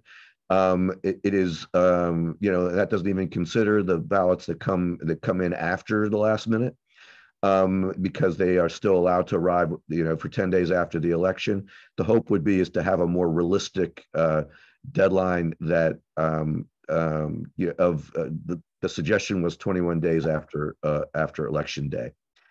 Number 8, I wanted to say is just an idea of another possible way to deal with the issue we've had with the number of provisional ballots on election day at polling places that were early voting centers. And Barbara Sanders sent us, I just glanced at it because it was sent to us during this meeting, but she sent us a letter a long time ago predicting some of the issues that we had in this last election, and with a number of suggestions for how we can perhaps educate people about the difference between election day voting and early voting. This would be going in a slightly different direction. This would be open the early voting centers as early voting centers. In other words, allow the voters to do what a lot of them are already trying to do, which is to go to those locations, even if they live out of precinct, and then continue to operate election day voting in other precincts in the same way that we have. It would be kind of a hybrid system on election day. But if we were to do that, and if we were to use the ballot marking devices, which can automatically produce all of the ballot styles, we might be able to significantly lower the lines at those locations and lower the number of provisional ballots at those locations. I'm sure there'll be other technical issues that the staff can point out for us. Number 9 is to make it a crime to threaten or assault an election worker. There's a Colorado law that I sent the board as an example. We obviously would want that to be in effect at both voting locations and at Canvas. Number 10 was there's a Comar provision that requires that the recount occur within 2 business days of the request. That's not a reasonable amount of time. Our staff was basically working around the clock when we had the recount last summer, and I think we still had, I think it was requested on a Monday and we started on a Friday. And that was, you know, we shouldn't be asking our staff to work around the clock. It's not good for them or for us. The idea would be to make it 5 business days instead of 2. Number 11 is the idea of taking voters off of the permanent mail-in ballot list if they vote provisionally twice in a row. In other words, if they decide not to vote by mail after the permanent list twice in a row, perhaps they don't really want to be on that list, they could always get back on it.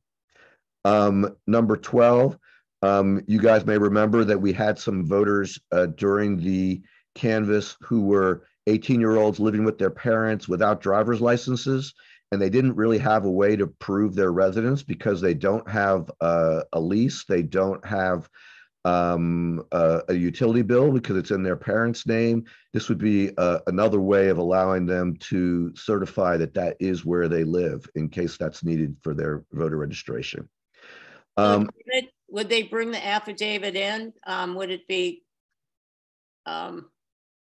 notarized?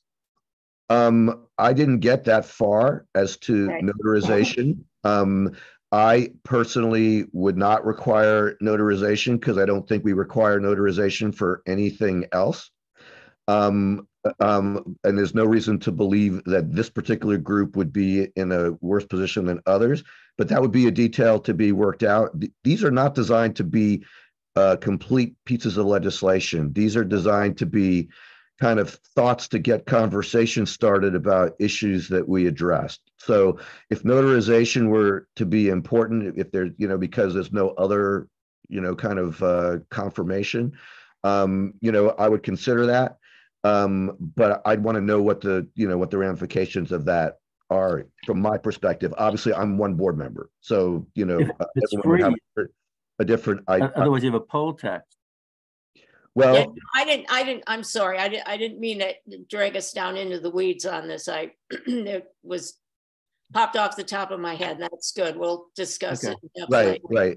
Number 13 would be to allow voters who vote the wrong party ballot in the primary to have their ballots accepted in part so that their votes for the nonpartisan school board races would be counted.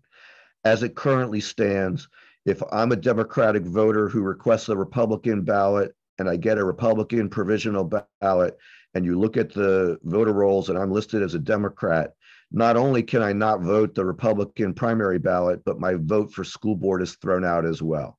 But we know that independents, Republicans, and Democrats are eligible to vote in the school board primary regardless of their party affiliation.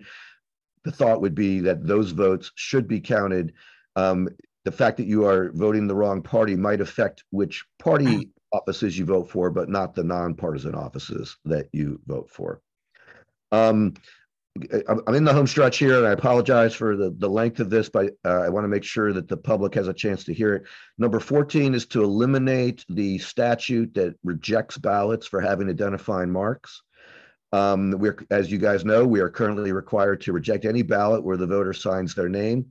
And sometimes we get such ballots from voters who are explaining the errors they made on their ballot or initialing changes that they made, et cetera. So that was the thought behind that. Number 15 would be to essentially codify the process that we used in 2022 that the state board mandated of allowing voters to deliver mail-in ballots to the polls. It would be to put into law authority for that activity. Number 16, and this one may be beyond the purview of the Board of Elections, but it would be to allow unaffiliated voters to vote for judges in the primary in the judges' elections. As it stands now, there is a Republican primary, there is a Democratic primary. All the judges run in both of those primaries, but the independent voters do not get the opportunity to vote for the judges in the judges' primary. And number 17. And it's only at number 17 because I'm not sure if it should be legislation, but it is a change to the ballot instructions to make sure that we say, please use black or blue ink. As you guys know, an enormous amount of effort went into darkening penciled ballots. And I'm not advocating that that those ballots not be counted. I am advocating that we encourage our voters to use ink and lessen the workload of our canvassers. My thought was just to try to see which of these items are easy for us to agree on.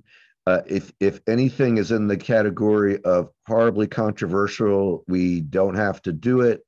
And then we would just talk to whoever is responsible. In some cases, if it's funding, it's county officials. If it's state legislation, it's state officials, to see if some of these odds and ends can be taken care of, because I think we came across a lot of this in the course of our work. And thank you, Madam President, for letting me do that. I'm sure me and Alan will be happy about the pencil and ink. So yes, well, when I said that they came from various members of the board, certainly I heard that one from Alan on multiple occasions. Yeah, so you didn't hear mine, it's good. Alan, your hand is up. Do you have a question? Yeah, these are all very good proposals. One suggestion is move number 17 about black and blue ink up to number 1. Number 1 goes to the state board. How about if we have a letter to the state board that has not only why don't you fix the 7 candidate limit, and also please be sure to tell voters every which way use black or blue ink, not pencil. Yeah, because they have to change the software. That sounds like a good idea to me. Yes, yes. Great. Any other observation or thoughts regarding this? What David, it was sent to you guys. I'm sure you all got it. Yeah, Boris sent it around.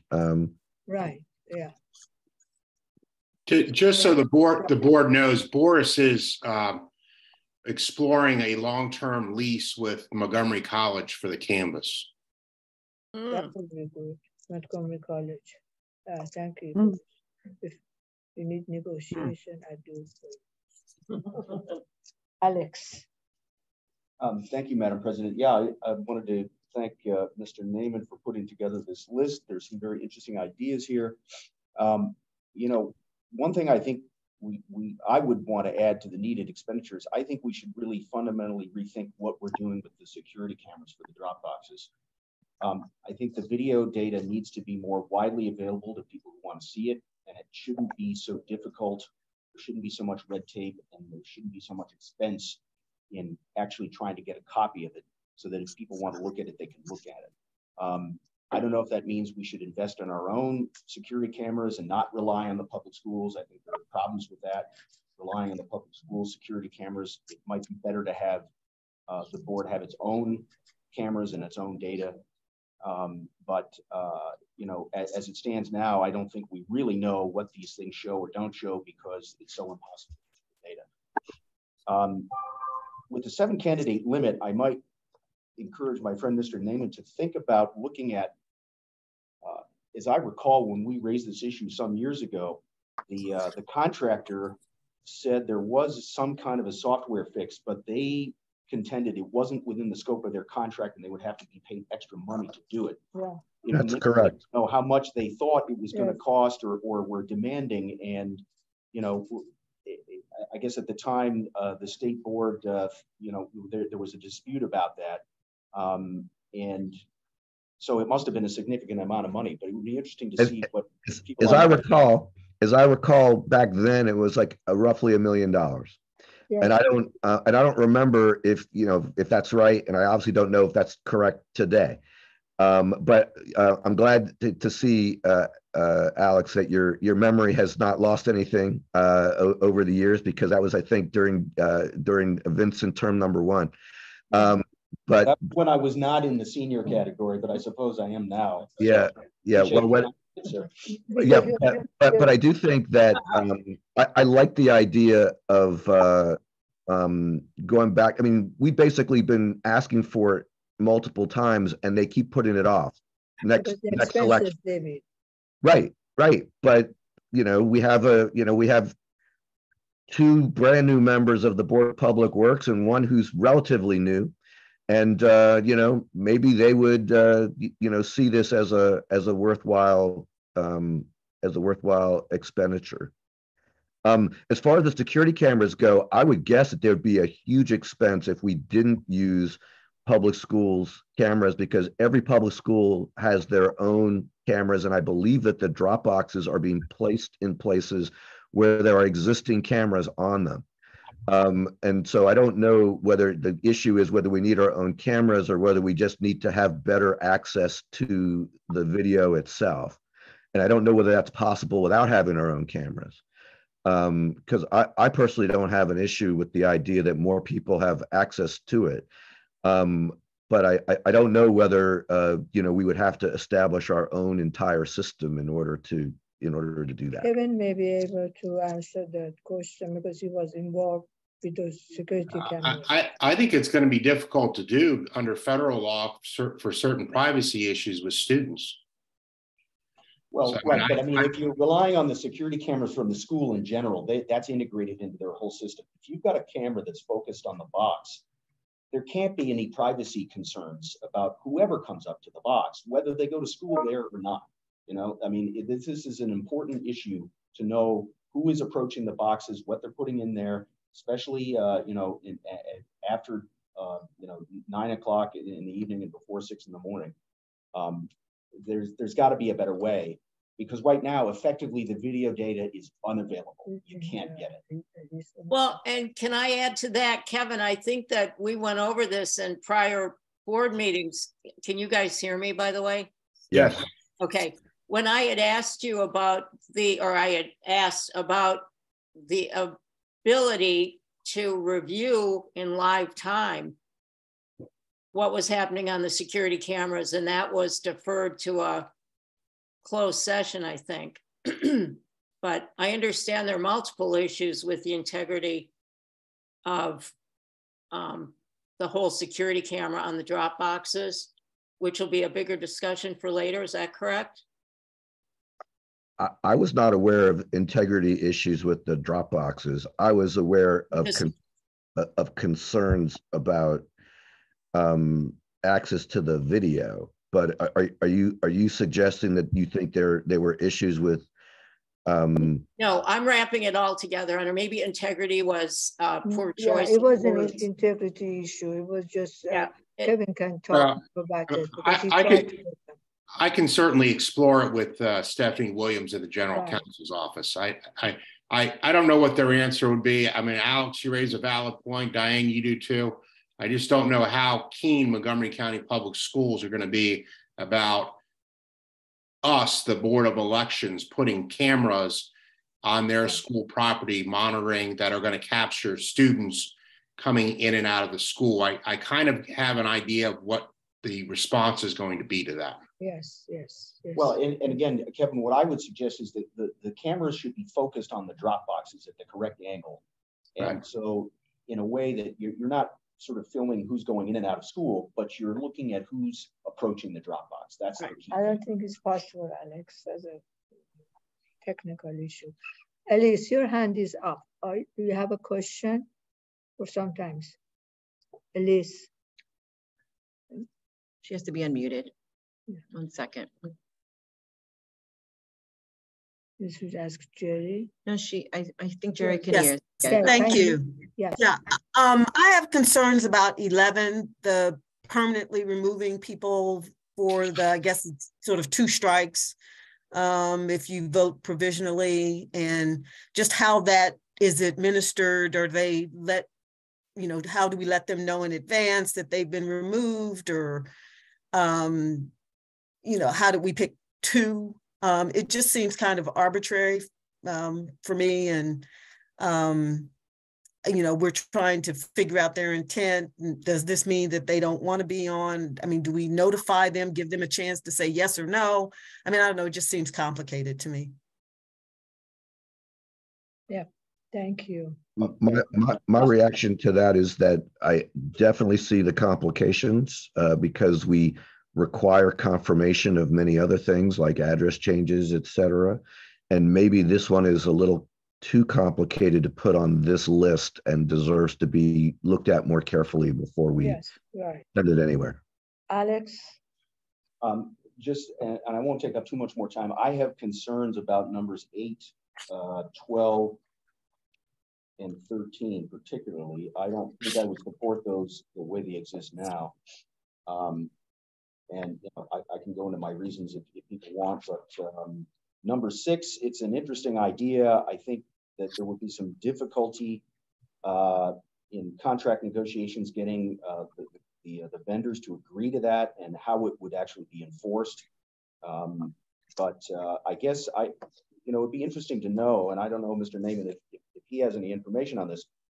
It says here it frequently took more than 2 weeks. How frequently, and how did you know that? How did you find that out? I found that out because at the time during the course of the election, and perhaps Boris or Allison can give us extra insight into how that works, our staff had significant data retrieval capability for where ballots were in the mail that would be mailed to people and when they arrived. And my understanding at the time that it was checked was that the average time frame was 17 days. And if it's the average was 17 days, that suggests to me that half of them took longer than 17 days. Now that may have been at a particular moment in time because I did not ask for a deep dive on the data at that point, but that's where that came from.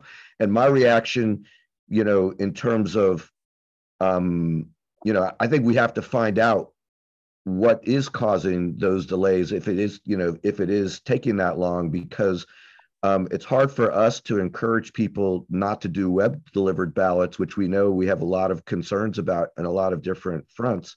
If when they order the US mail ballot, they have to wait and wait and wait and wait much longer than you would expect if you were, expecting something to, arrive in the mail. So anyway, that was the, that was where that came from. Yeah, that's basically it. I mean, at number 8, again, I think early voting and election day voting really should be distinct and they should not be merged or mixed together. I think there's a lot of problems that could occur with that. People need to, if we can improve the sample ballot, fine, but people need to pay attention to where their polling place is and take appropriate action, in my view. Again, that's my brief comment about that. Number 12, I think young people have an ability to get a state-issued photo ID without having a driver's license. I'm not sure why that wouldn't be the best solution to prove their residence. And number 13, again, I'm not sure how often people vote in the wrong party ballot, but again, you should know what party you belong to, and you should be voting in that primary. I'm not sure that there's a real problem there that needs to be corrected, but that's my view. And I'm. Yeah, can I just wait? Can I weigh in on that, Alex? Yeah.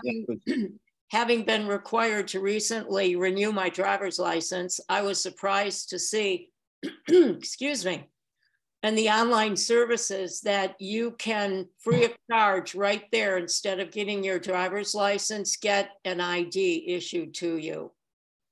So there is an ability offered by the government to provide that, and maybe we could roll that in to that proposal. Well, I was certainly not intending to create a requirement for ID to vote for only the youngest voters. So I would definitely not go down that route. Anyone who's been to the Motor Vehicle Administration knows that even for free, it's a significant investment of time, energy, effort, etc.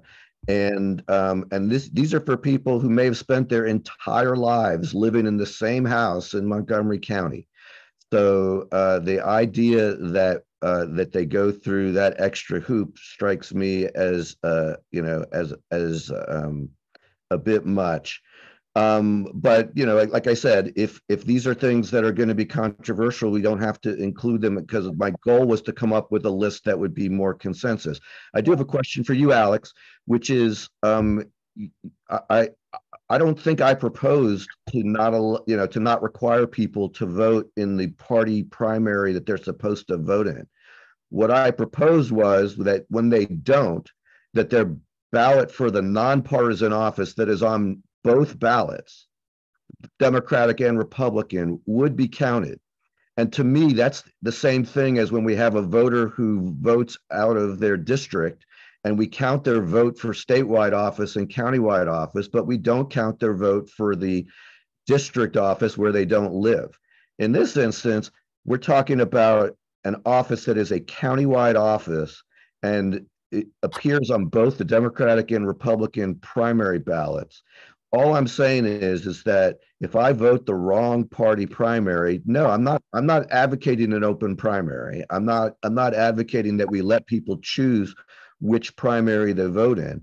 I'm just saying that rather than our throwing out all of their vote, we would include their nonpartisan vote. Now, are you saying that you have a concern about that as well? Well, do we know what the scale of the problem is? I mean, how many people are voting the wrong party ballot? And why we had quite a few. I don't know what the exact number was, but we had quite a few in the provisional ballot count in the primary. I'm sure we can find the numbers, but what does it matter, Alex, if it's 3 people? If it's 3 people, then our job will be that much easier because there's less duplication. But if it's, what's the principled reason why, if I vote the wrong party ballot, my nonpartisan vote should be thrown out? Well, I guess it would be that, are we treating these kind of voters differently than somebody who voted a wrong ballot in any other kind of way? I don't think we are. I think we're treating them the same. If I vote the wrong district, if I vote in District 20 when I live in District 16, my vote in District 20 won't count, but my vote for county executive isn't thrown out. Is that correct? Is that how it's done now? That is exactly how it's done now. Yeah, that's correct. Yeah. So is there? It would be an in part. So is there some reason why then the wrong party ballot is required to have the entire ballot thrown out? Was there some reason for that distinction between that and voting in the wrong precinct that anybody knows of? I don't know of it. That's why I proposed this. Admittedly, I may be more sensitive to this subject having served on the Board of Education, earlier in my life. But to me, I couldn't think of any reason other than, yes, there would be some slight burden to us to duplicating the ballots. But we'd be duplicating the school board races only. Alex, I don't know the state's rationale for why they don't. There was an election cycle where we actually did do that. We did duplicate for the school board many years ago, because I remember Ms. Lamone directing me to appear before the state board to explain why we didn't follow their directive in that regard. So I don't know. I'm not sure what the rationale is. I can certainly find out, speak to Nikki, and see what their justification is for it. I would just say, Kevin, I would like to hear their rationale in order to fall on either side of this. Sorry, David, go ahead. I was just going to say that if Kevin, if you were summoned to appear because we did this, and after that you still don't remember what their rationale is, it obviously wasn't very good. It wasn't. Yeah, I didn't necessarily find it compelling. Right. I mean, basically, it sounds like they're saying follow our rules, and I understand that we have a statewide system. So if we have to go to them and say we think you should change your rules, then let's go to them and say we think you should change your rules. But you know, we had you know, we've had some pretty close school board races on occasion, and you know, we should think hard before we're throwing out school board votes without a reason. And you're saying, Kevin, there was a cycle where we actually did count the votes for school board? Oh, yes. Huh. Yeah, there was. So why did we do it then, but we haven't done it since? Oh, because the state board. They told us we can't. Because the state board is very unhappy that the board did it. Yes. So we got creative and. I mean, I'd like to just hear their rationale, and then have a solid opinion. Number 16, with regard to judges, that would require a constitutional amendment. That's Sussman versus State Board of Elections. It's a case from 2000 and I don't know what it was, 6 or something. Yeah. So I guess my question would be, where are we in terms of the things that we can agree on? Because I realize that there may be a category where we can't, but the goal was for many of these, I think, were things that we all kind of talked about. I just wanted to see if there are things in you know, in that category. And it was not intended to put people, you know, on the spot. I definitely wasn't intending for us to get into a whole long debate about voter ID. You know, which I'm sure is a much longer debate and probably one that needs to be held at the legislative level as opposed to ours. Although we could have a spirited conversation without being able to actually affect the result. But my thought was that for the things that we can get fixed, we're much more likely to get them fixed in 2023 than in 2024. So if we want to get something fixed in time for the 2024 election, with the primary coming in April of 2024, now is the time. And you know, and in reality, a month or two ago was really the time. How about, David, how about everybody has the list? If they send us the list and which one they agree, which one they don't agree. So instead of talking now. Well, the problem with that is that then we have a combination of how do we inform the public, because we're supposed to make these decisions in public, and how do we do it in a timely way that affects our legislators. I was thinking that if we spend another minute or two, we could eliminate the ones. I'm not even saying we have to vote on them. If there's certain ones that people want to pull, right, let's pull them, and then eliminate them. Okay. And then let's see what we're left with. You know what, David, to make it easy, I go from number 1 and I say the number, and whoever agree, put their hand up. If it's majority, something like that. Much Madam President, I was going to suggest that we might even be able to be even quicker than that, because I know that we want to move on. I think that a number of members have already expressed themselves, and let me see, I'm not sure if I completely committed to memory the ones that Alex expressed, but let me see if I can pull that together, because I believe that, first of all, let's take the one about the judges off. If it requires a constitutional amendment, we're not going to do that as part of this process. So that's number 16. Alan suggested moving number 17 to number 1, and to communicate with the state board about both basically the current number 1 and number 17.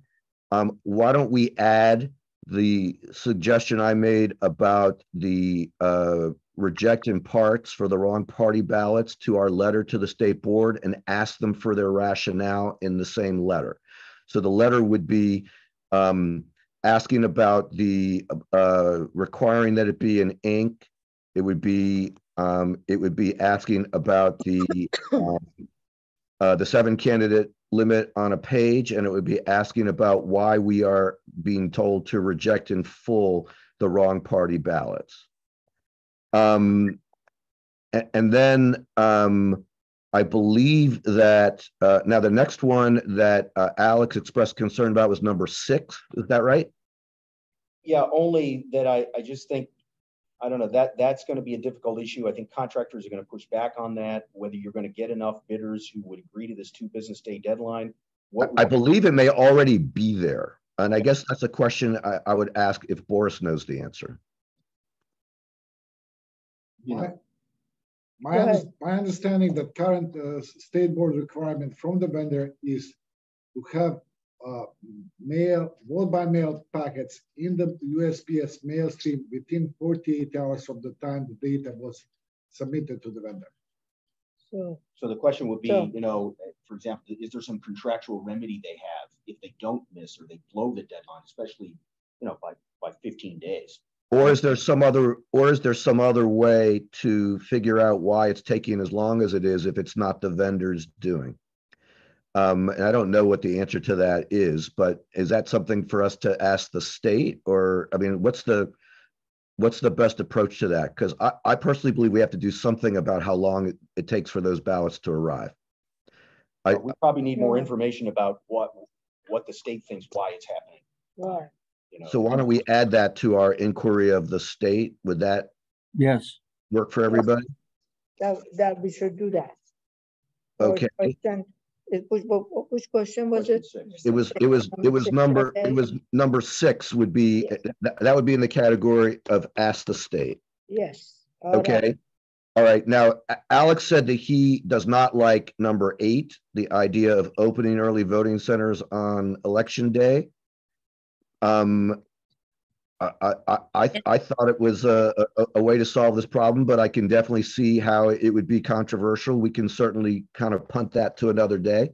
Yeah, I would recommend that. And then we also can look at Barbara Sanders' letter where she talks about some things that we could be doing. I didn't hear any objections to number 10 or number 11. I'm sorry, number 11. Number 9 or number 10. I apologize. Number 11, Elise was suggesting that we shelve that one and look at that later. Number 12, it sounded like there was some opposition to number 12. I guess that's also one to shelve. Is that what I was hearing? Yeah, because you guys didn't like my suggestion. Well, I like it. I like it as a suggestion to tell people of its availability. Yeah. I would love to put in our sample ballot that says to people, if you don't have a driver's license and you don't have a utility bill, that we suggest that you get this card. I just don't know if I think it should be a requirement for voting, but we can talk about that one separately. Yeah. Alex, what do you want to do with number 13? Oh, no, I'm sorry. Is 13 we're gonna add to our letter to the state? Letter to the state, right? Okay. So I didn't hear anyone object to number 14 or number 15. Yeah. Is that correct? Right. No, and I guess I don't have an objection to it. I mean, I know the longstanding rationale has been to preserve the integrity of the secret ballot. I don't know if anyone can think of a reason why we should continue to reject them. Could there be a situation where having somebody put their name on it is not a good thing, that we should discourage that? I don't know. I'm not really opposed to it, I guess, but. This is my concern with just throwing this one out wholesale. There are a lot of different, unless you are limiting this only to a mark that is a signature, because I would hate to open this up to requiring more objective or subjective, thinking and determining a voter intent if we just allow, because we've seen a lot of crazy stuff on these ballots. I am proposing to suggest that it It's only the identifies. signature I'd support. Well, are you saying, Diane, you say if it's only the signature, meaning that we only prohibit the signature or we only allow the signature? How about we only allow the signature if it matches the envelope it came in? Why? I mean, we spent a lot of time trying to figure out what was and was not an identifying mark simply because the statute says it, not because any of us believed that someone was using a mark in some way that was anything other than innocent. Okay. You know, I guess I'm trying to understand. I realize that there was a time when people thought that if you had an identifying mark on a ballot, that somehow it was a message to a candidate that you were supporting them or something along those lines. But we don't, you know, those ballots, we don't show the identifying marks to the world. So the candidates never see them. So in other words, maybe then the scanner would make the determination. No. I am not suggesting the scanner would throw it out because of a stray mark. I'm suggesting that if I put my initials, if I put my name, we had one voter who had commentary on every candidate on the ballot, none of that should disqualify the voter if their vote is valid. And I thought, I mean, we spent a lot of time on that with, you know, again, if we can't come up with the rationale for why it's a problem, then why are we keeping it? You know, I mean, I don't believe that we've heard that there's, you know, that there's a problem with that. The only problem we face, we've had some really tear-jerking stories from people who are apologizing for how poorly they filled out their ballot, and then they sign their name to it, and we have to throw it out. And they're, you know, elderly people who have trouble, you know, seeing the circles. And I don't know about you, but I don't want to do that another election. And I don't want to have to try and figure out whether they're signing their name or not. Do we have to make this decision today? Only if you want to try and do it this year for the 2024 election. If you know, I mean, what's so hard, Diane? Well, David, I think that, you know, the point here was to try to find what we could agree on, not to see if we can debate and convince our colleagues to withdraw their objections or whatever. I mean, it's sufficiently controversial. This kind of rule has been around a long time. Maybe it makes sense to do it, but we should probably be efficient with our time and focus on what, without any hesitation, can agree on. And let me just say that when I suggested that we remove the things that were controversial, I was not suggesting that if it requires 5 minutes of conversation that we just remove it, because we are in the position where we're already late for anything we want to do. And I personally, you don't have to agree, I personally believe that the fact that something has been around a long time, given how much voting has changed over that time period, does not automatically mean that it would be controversial to eliminate it. And I guess my question for you would be, who do you know that thinks that this is an actual problem, that people marking their ballot, even if they write their full name, who do you know that thinks that's a problem? And I don't think that, I haven't heard that anyone who believes that's a problem. Now, you know, the fact that it hasn't, you know, that we've had this rule on the books. I mean, we've been complaining about this rule as long as I can remember. But how often does it really happen? How often even did it happen in 2022? It wasn't that often. We had other things like commentary. How often does it have to happen for us to empower those voters? We had 10, 15 at least. You and I have a different view on that. You know, I mean, changing the law to cover 5 ballots where this was a problem, you know, I don't know. But look, if everybody else, it was more than 5, and it's every election, and you know, but I mean, right. David, this was I think you're right that we have a different view, because apparently, you know, to me, if we are restoring someone's vote and there's no reason not to restore it, Yeah. If there's one person, that's sufficient for me. Okay. You If know there's a what, reason not to do it, that's different. David, we can educate the voter not to sign the paper, the ballot. We say Maybe it we in can do every sample ballot, and we probably have for 10 years. And we still get them. Sample ballot, yes, but we can educate them, educate the People don't public, read and the get the sample help ballot from. brochure. We've been educating them. What is the problem we're trying to solve? I'm saying that this is not a big issue, like 5, 6 ballot. So maybe we can put something in the sample ballot that said, please do not sign. We already the do. Ballot. We Or already continue do. doing that until the public find out if they continue doing it, then we won't count. So which is we are not counting. All right. Well, it sounds like, I mean, I don't know if we need a vote. It sounds like some of you all don't want to eliminate the rejection of ballots for identifying marks. Right. At this time. I think that's very short-sighted.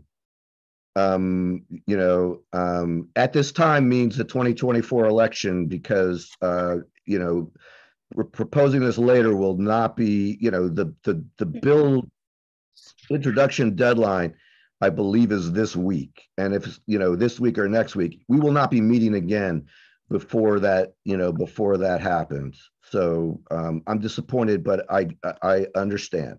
Yeah. So all right, so we're not including number 14. So let me tell you the ones that I think we are including. Can I add one that is not on here? You can try, sure. We had talked about this during the canvass on a number of occasions. This list was so thorough that it escaped my attention until this discussion that we had not added it, that I had not suggested it. I'm not prepared to give a concise description in one sentence, but basically something I've mentioned before, to require penalties, to attach penalties to misuse of the drop box, similar to penalties attached to misusing the U.S. Postal Service. How many times has it happened in Montgomery County? How would we know? How would we know? Oh, we know. There are drop boxes. You don't think we'd be told if something happened to the drop box? I'm not talking about the physical drop box. I'm talking about using it with fraudulent activity. Well, how would that be?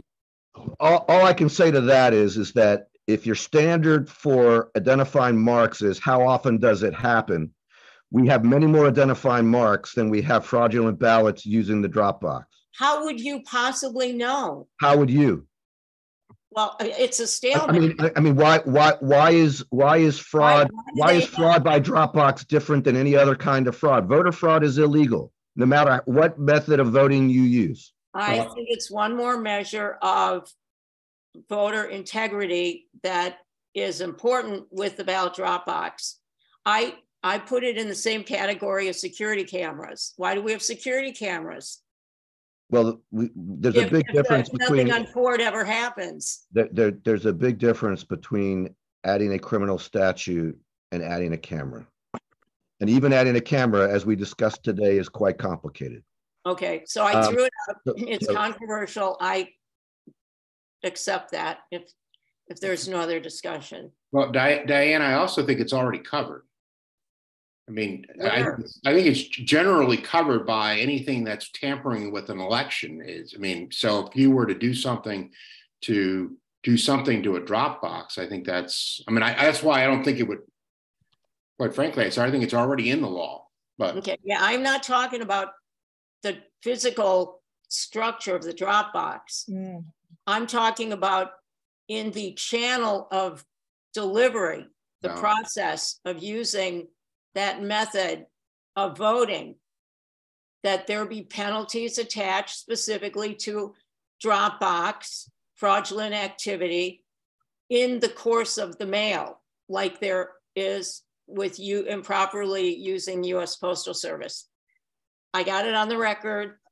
We can revisit it if it's obviously it sounds very controversial. I just think it requires if you're going to write a criminal statute, I think it requires much more thought as to what is already on the books versus what isn't.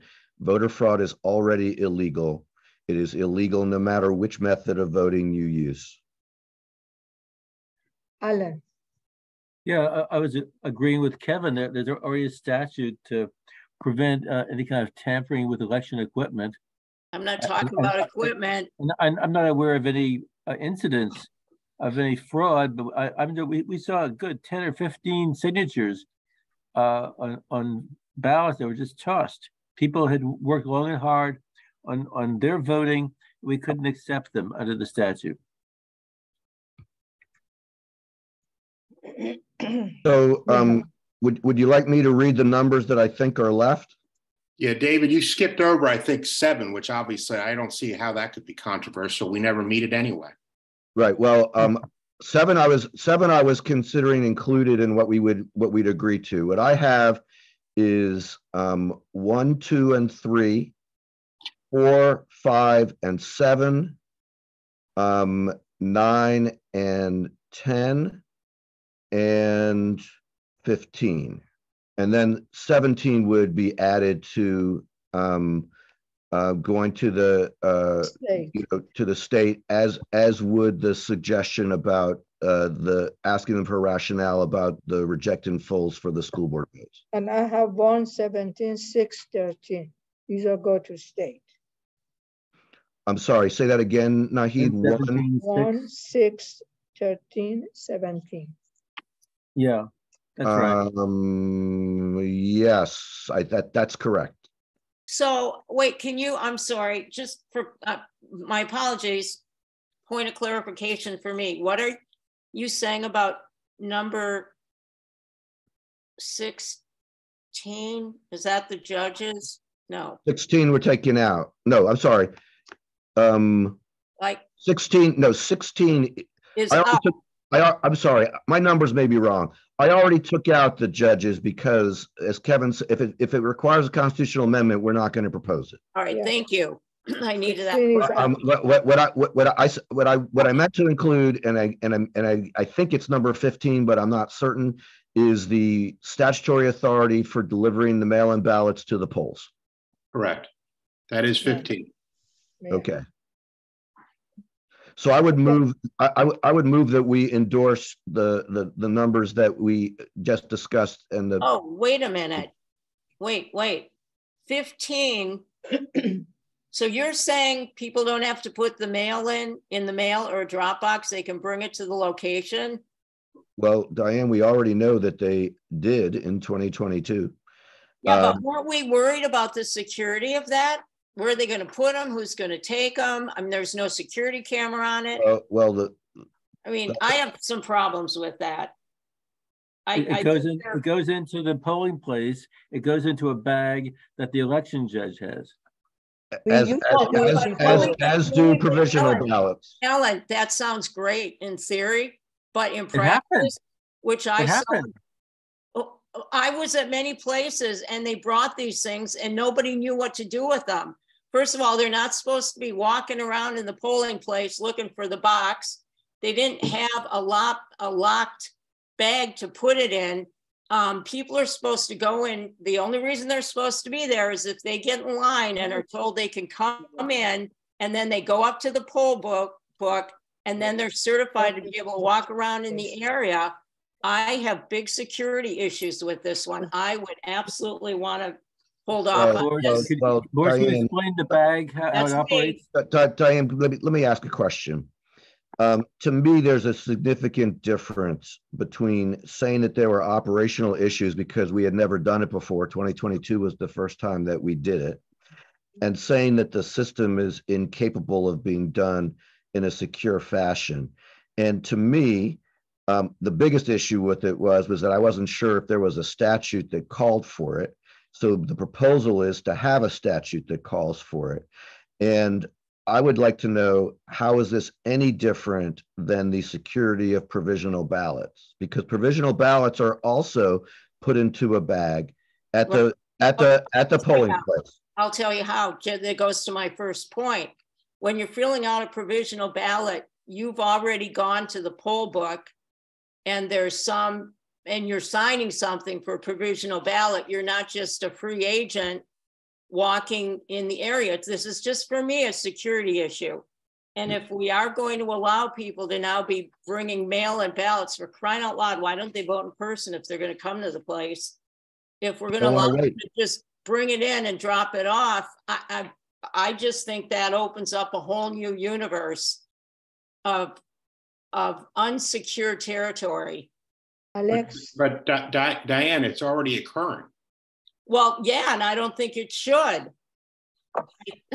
Yeah, I mean, I don't think we've had Diane, an autopsy on this issue. Alex would like to talk. Go ahead, Alex. Madam President, I do share some of Diane's concerns about this. I think it could be problematic to have people returning, at least in large numbers, mail-in ballots to polling places. I spoke to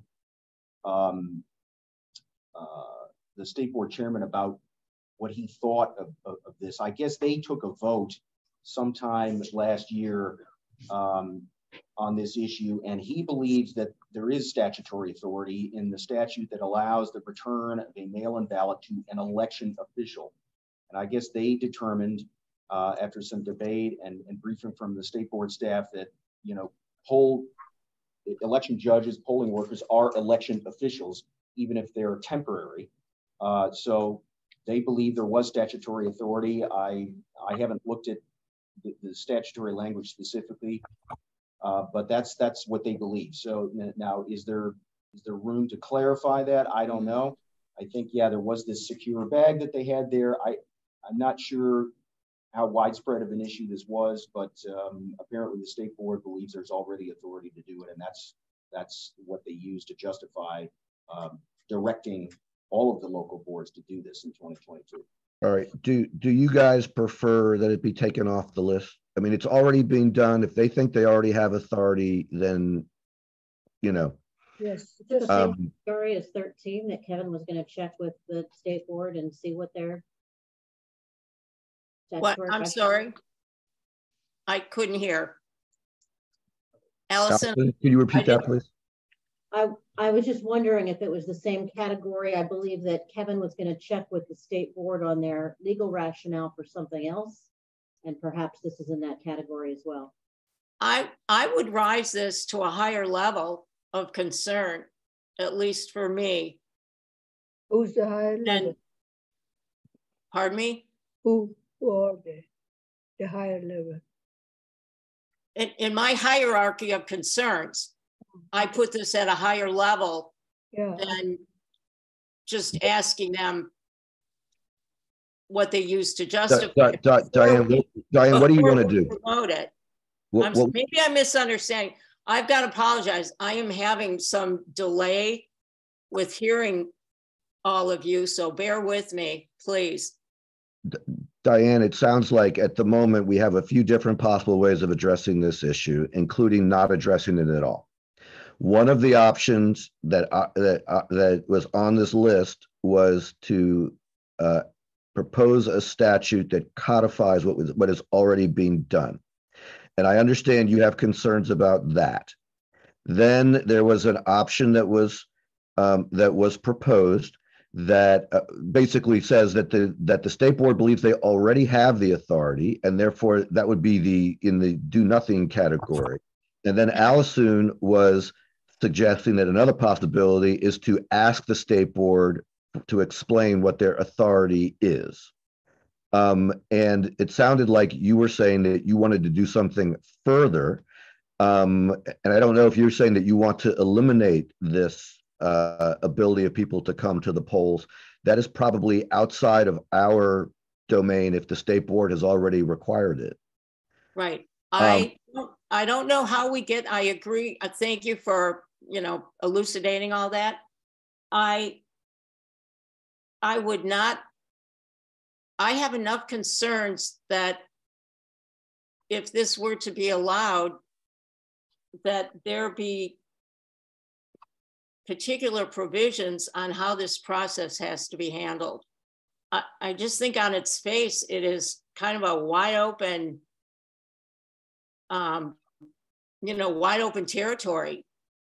I don't agree with that assessment, but I don't know how do we get there to ensure that we're going to have safeguards that would, I think, answer my concerns, which I think are reasonable. Okay, let me suggest that we have a conversation about it on another day and not include it in our list of potential legislative items, because it sounds like we want to get a much better sense as to operationally how it would work. And it sounds like we don't have consensus that we want to do anything legislative. Okay.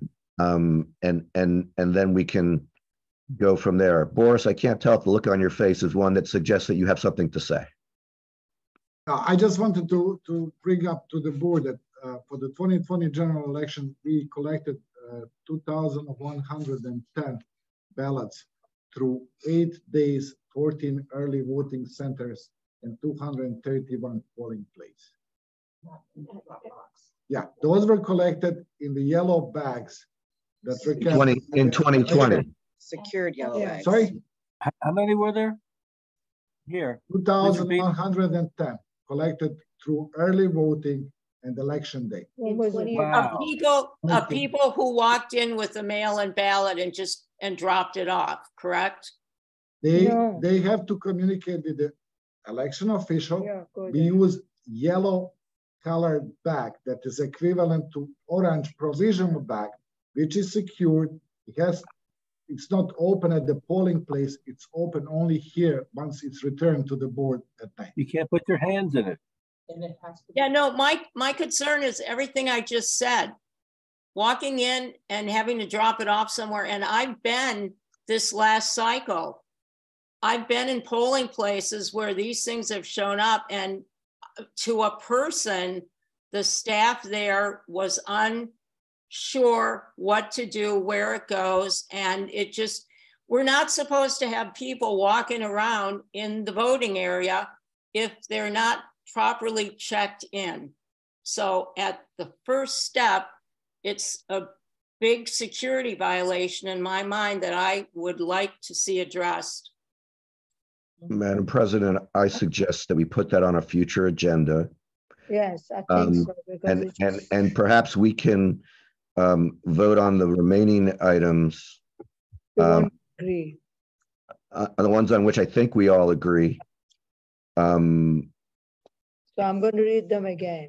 Just 1, 6, 13, 17 for state, 2, 3, 4, 5, 6, 9, 10, 15. I don't know whether. No, 15 is out.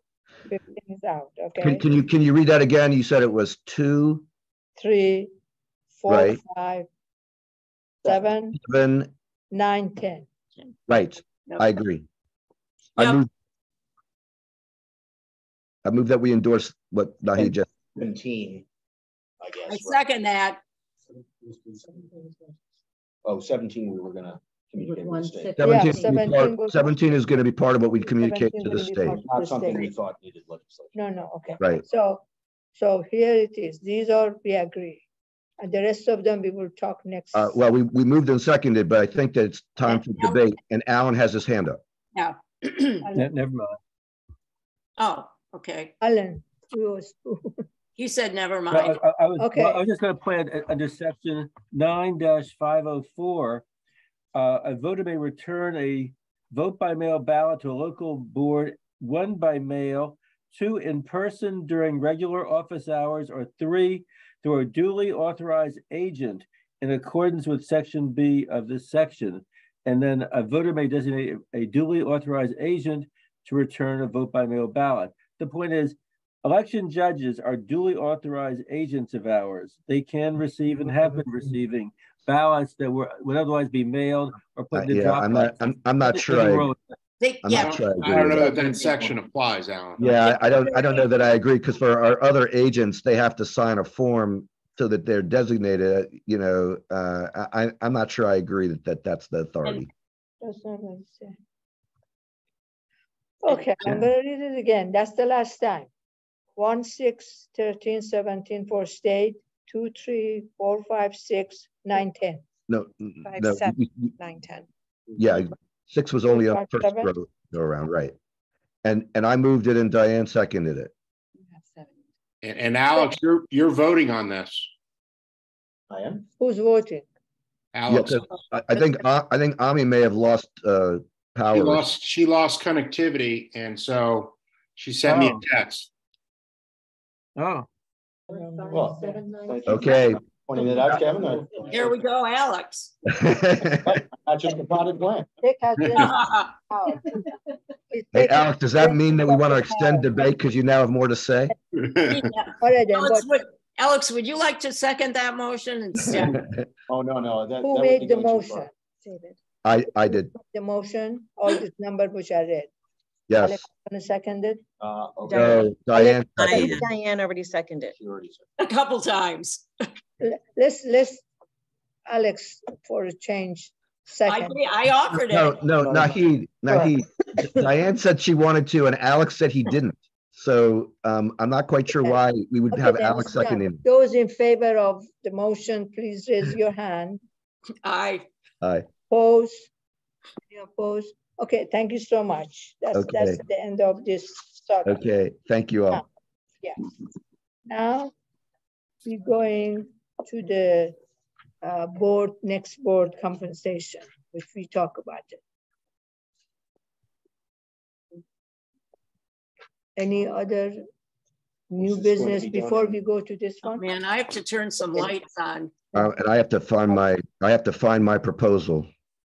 And while David's doing that, maybe I'll just point out the board traditionally has, because obviously no one has been interviewed and the selections have not been made for the future board. They set what the future board's compensation will be, because under Maryland law, the board cannot affect its own compensation. So it's always been set by the board for the new incoming board. And I'm ready to make a motion if that's in order, Madam President. Okay, go ahead. David, are you? Let me talk. The beginning when me and David, we talk in the budget committee, we went with 14 and 7, 14, 16. So which one you're going to make? My motion is what I said in my email that I sent the board shortly before the meeting, which is a combination of things. But I'll read it first, and then I'd be happy to speak to it. Yes, please. I am, and again, I want to reiterate what Kevin said. This is for the salary and the canvas fee for the board that takes office in June of 2023, and none of us know at this point whether we will be part of that or not. My motion would be to set the annual salary for the president of the board at $17,000, for the secretary of the board at $16,000, for all the other board members, including the substitute members, at $15,000, and to pay for canvas participation, $25 per canvas meeting for remote participation and $75 per canvas meeting for in-person participation. So that's my motion. I second it. Discussion? If I may, Madam President, first of all, I want to thank Nahid for working with me on the initial proposal that she mentioned on this, that she and I worked on together.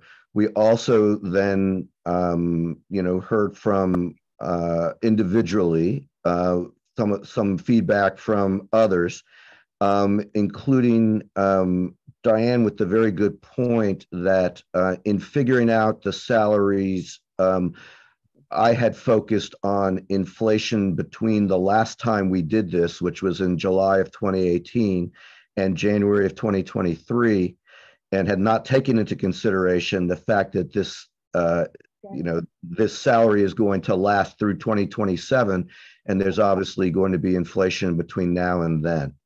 In addition to that, I think by changing the canvas fee from a flat fee to a per meeting fee and distinguishing between remote participation and in-person participation. I think we all experienced how much harder we work for in-person participation, but we also want to encourage in-person participation. I know none of us are on the Board of Elections for the money. We are all grossly underpaid. That includes our staff. They are also grossly underpaid, in my opinion. But it's a start, and I think it's a reasonable proposal that takes into account the change in the cost of living over time. Madam President, I have a question. Yeah, Lisa has a I just have a question. question for the board for clarification purposes. Does recount fall under canvas?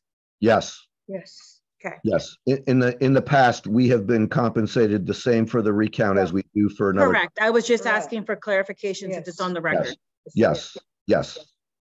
Yes. And yes, a recount meeting would be the same as a canvas meeting. Any other question before we take Does the? this have to be approved by the state or the No. county council, or is it? No. Okay. No. We This just is it. submit them, right? This Lisa, is the- how that? We submit something to OHR for the change to the board member salary, and the stipend doesn't go through OHR. What is the current compensation for the canvas, including the recount? Is it $750. It's a flat $750 fee. flat fee per each occurrence, each Right, canvas? right. For a primary and for a general. And Alex, if you were to, what I did was I added inflation twice. Essentially, I added the inflation since 2018 to get to today, and then I did it again, and then I divided by roughly 20 because I think we met 18 times. Actually, in that neighborhood, and that came to $50 a meeting. And so that's why I went with 75 in person, 25 remote. Is averages out to 50. Right. Yeah. Okay then. Those in favor of David's motion, please raise your hand. Opposed? None. Pass. Thank you. Any other new business before we go to old business? An action item? Okay, we go to old business. Action item. Lisa, anything? Director.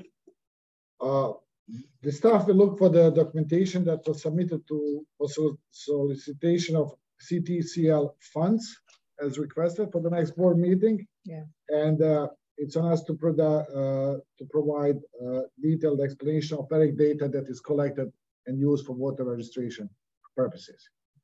Any other action item you guys want to add? Who is going to be the drafter of the letter to the state that we just talked about?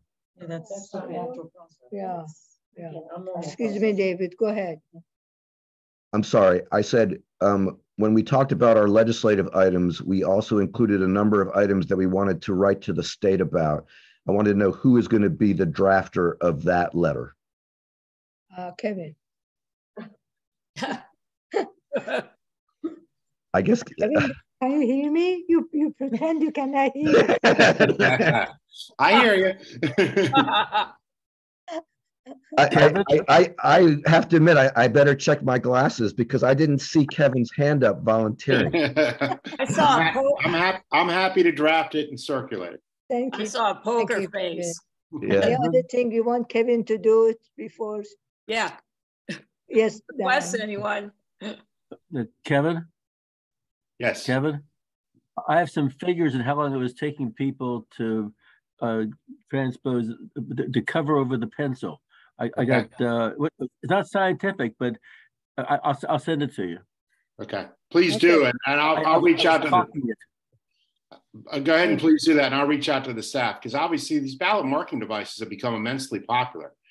You know, 6 years ago, we couldn't get anyone to have anyone vote on them. Now everyone wants to vote on them. Yeah.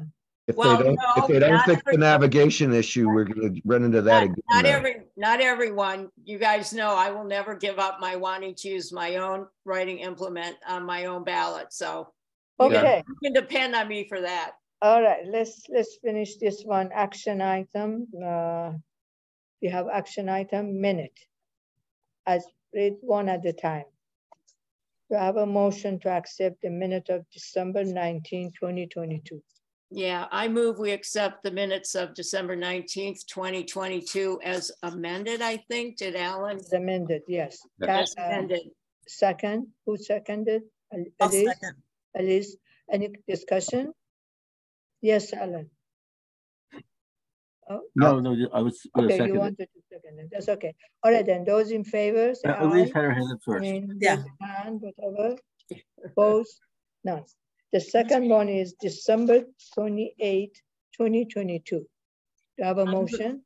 Yep, I move we accept the minutes of December 28th, 2022, and I believe were those amended also. Yeah, second. Yes. Alan, second. Madam President? Yes, sir. Just a quick point. I emailed Alan about this. I didn't see in the December 28th minutes that the time when the meeting was convened was listed, only when it adjourned. Ah. I thought it was. Oh, I didn't see your email. I'm sorry. Okay, at the time, we will correct them. I mean, was it 2:30 and you adjourned? Staff can put it on.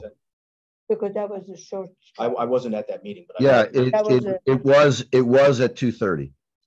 Right. According to my calendar, anyway. That was a short meeting, just to be there. So we will add the time, right? So when it convened. When it convened. All right then. Those in, did we approve this one or not yet? Yeah, Not we yet. had a second. Okay, approve with the correction, we put the date on that minute, in the opening meeting. All right, then, thank you. The time, yes. Now, we have to go to the executive committee. Let me do that. Future meeting, February 27, 2023. That's our future meeting. So this part, do I have a motion to get an adjourned public meeting? We are not coming back. Yep, I move we adjourn. Thank you, everyone. All right, thank you. Nobody log off. Until we second and. Right, and we do not log Don't off. log off because Right. Jerry's going to move us to the executive committee. So Diane, is your motion to adjourn the open session and go into executive session? Yes. To comply with the specific constitutional, statutory, or judicially imposed requirement that prevents public disclosure about a particular proceeding or activity? Is that your motion? That is my motion in total. Thank you, Kevin. Thank you very much. Thank you. Thank you so much for being here. Don't shut it off. Jerry will do it. We'll move everyone over. Move everybody. You have to make sure you accept the request to go into the. Thank you, guys. Okay. Where's that link? It's you're getting an invite. You'll send an invite and you have to click on the invite to accept it. No You're link. gonna get moved into a meeting room, Alan. Thank you. I'm a little Don't confused. go anywhere. We're gonna get an invite from where we are right now. Right. It'll say go into a meeting room. Got it. Okay, a breakout room. Breakout room. Alan's probably a pro at this point. I use Zoom 3 to 4 times a week. We just sit tight, right? Yes. Correct. Okay, because my connectivity is freezing on me. Okay, I need 30 seconds. Oh, no, this is, yeah, we did send this one, the budget, because it's confidential. Yeah. Oh, actually, I'm gonna put in my earbuds, even though it's gonna lower my volume so that I'm not broadcasting in my house. It's okay, David.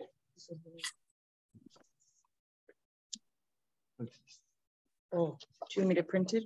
Do you want to print that? Waiting for Jerry to move us. Oh, okay. Proprietors is going to meet with approval by you guys. That windmill had sometimes like some attachments for some people here. I don't get. Janet had some. That's right. Let me.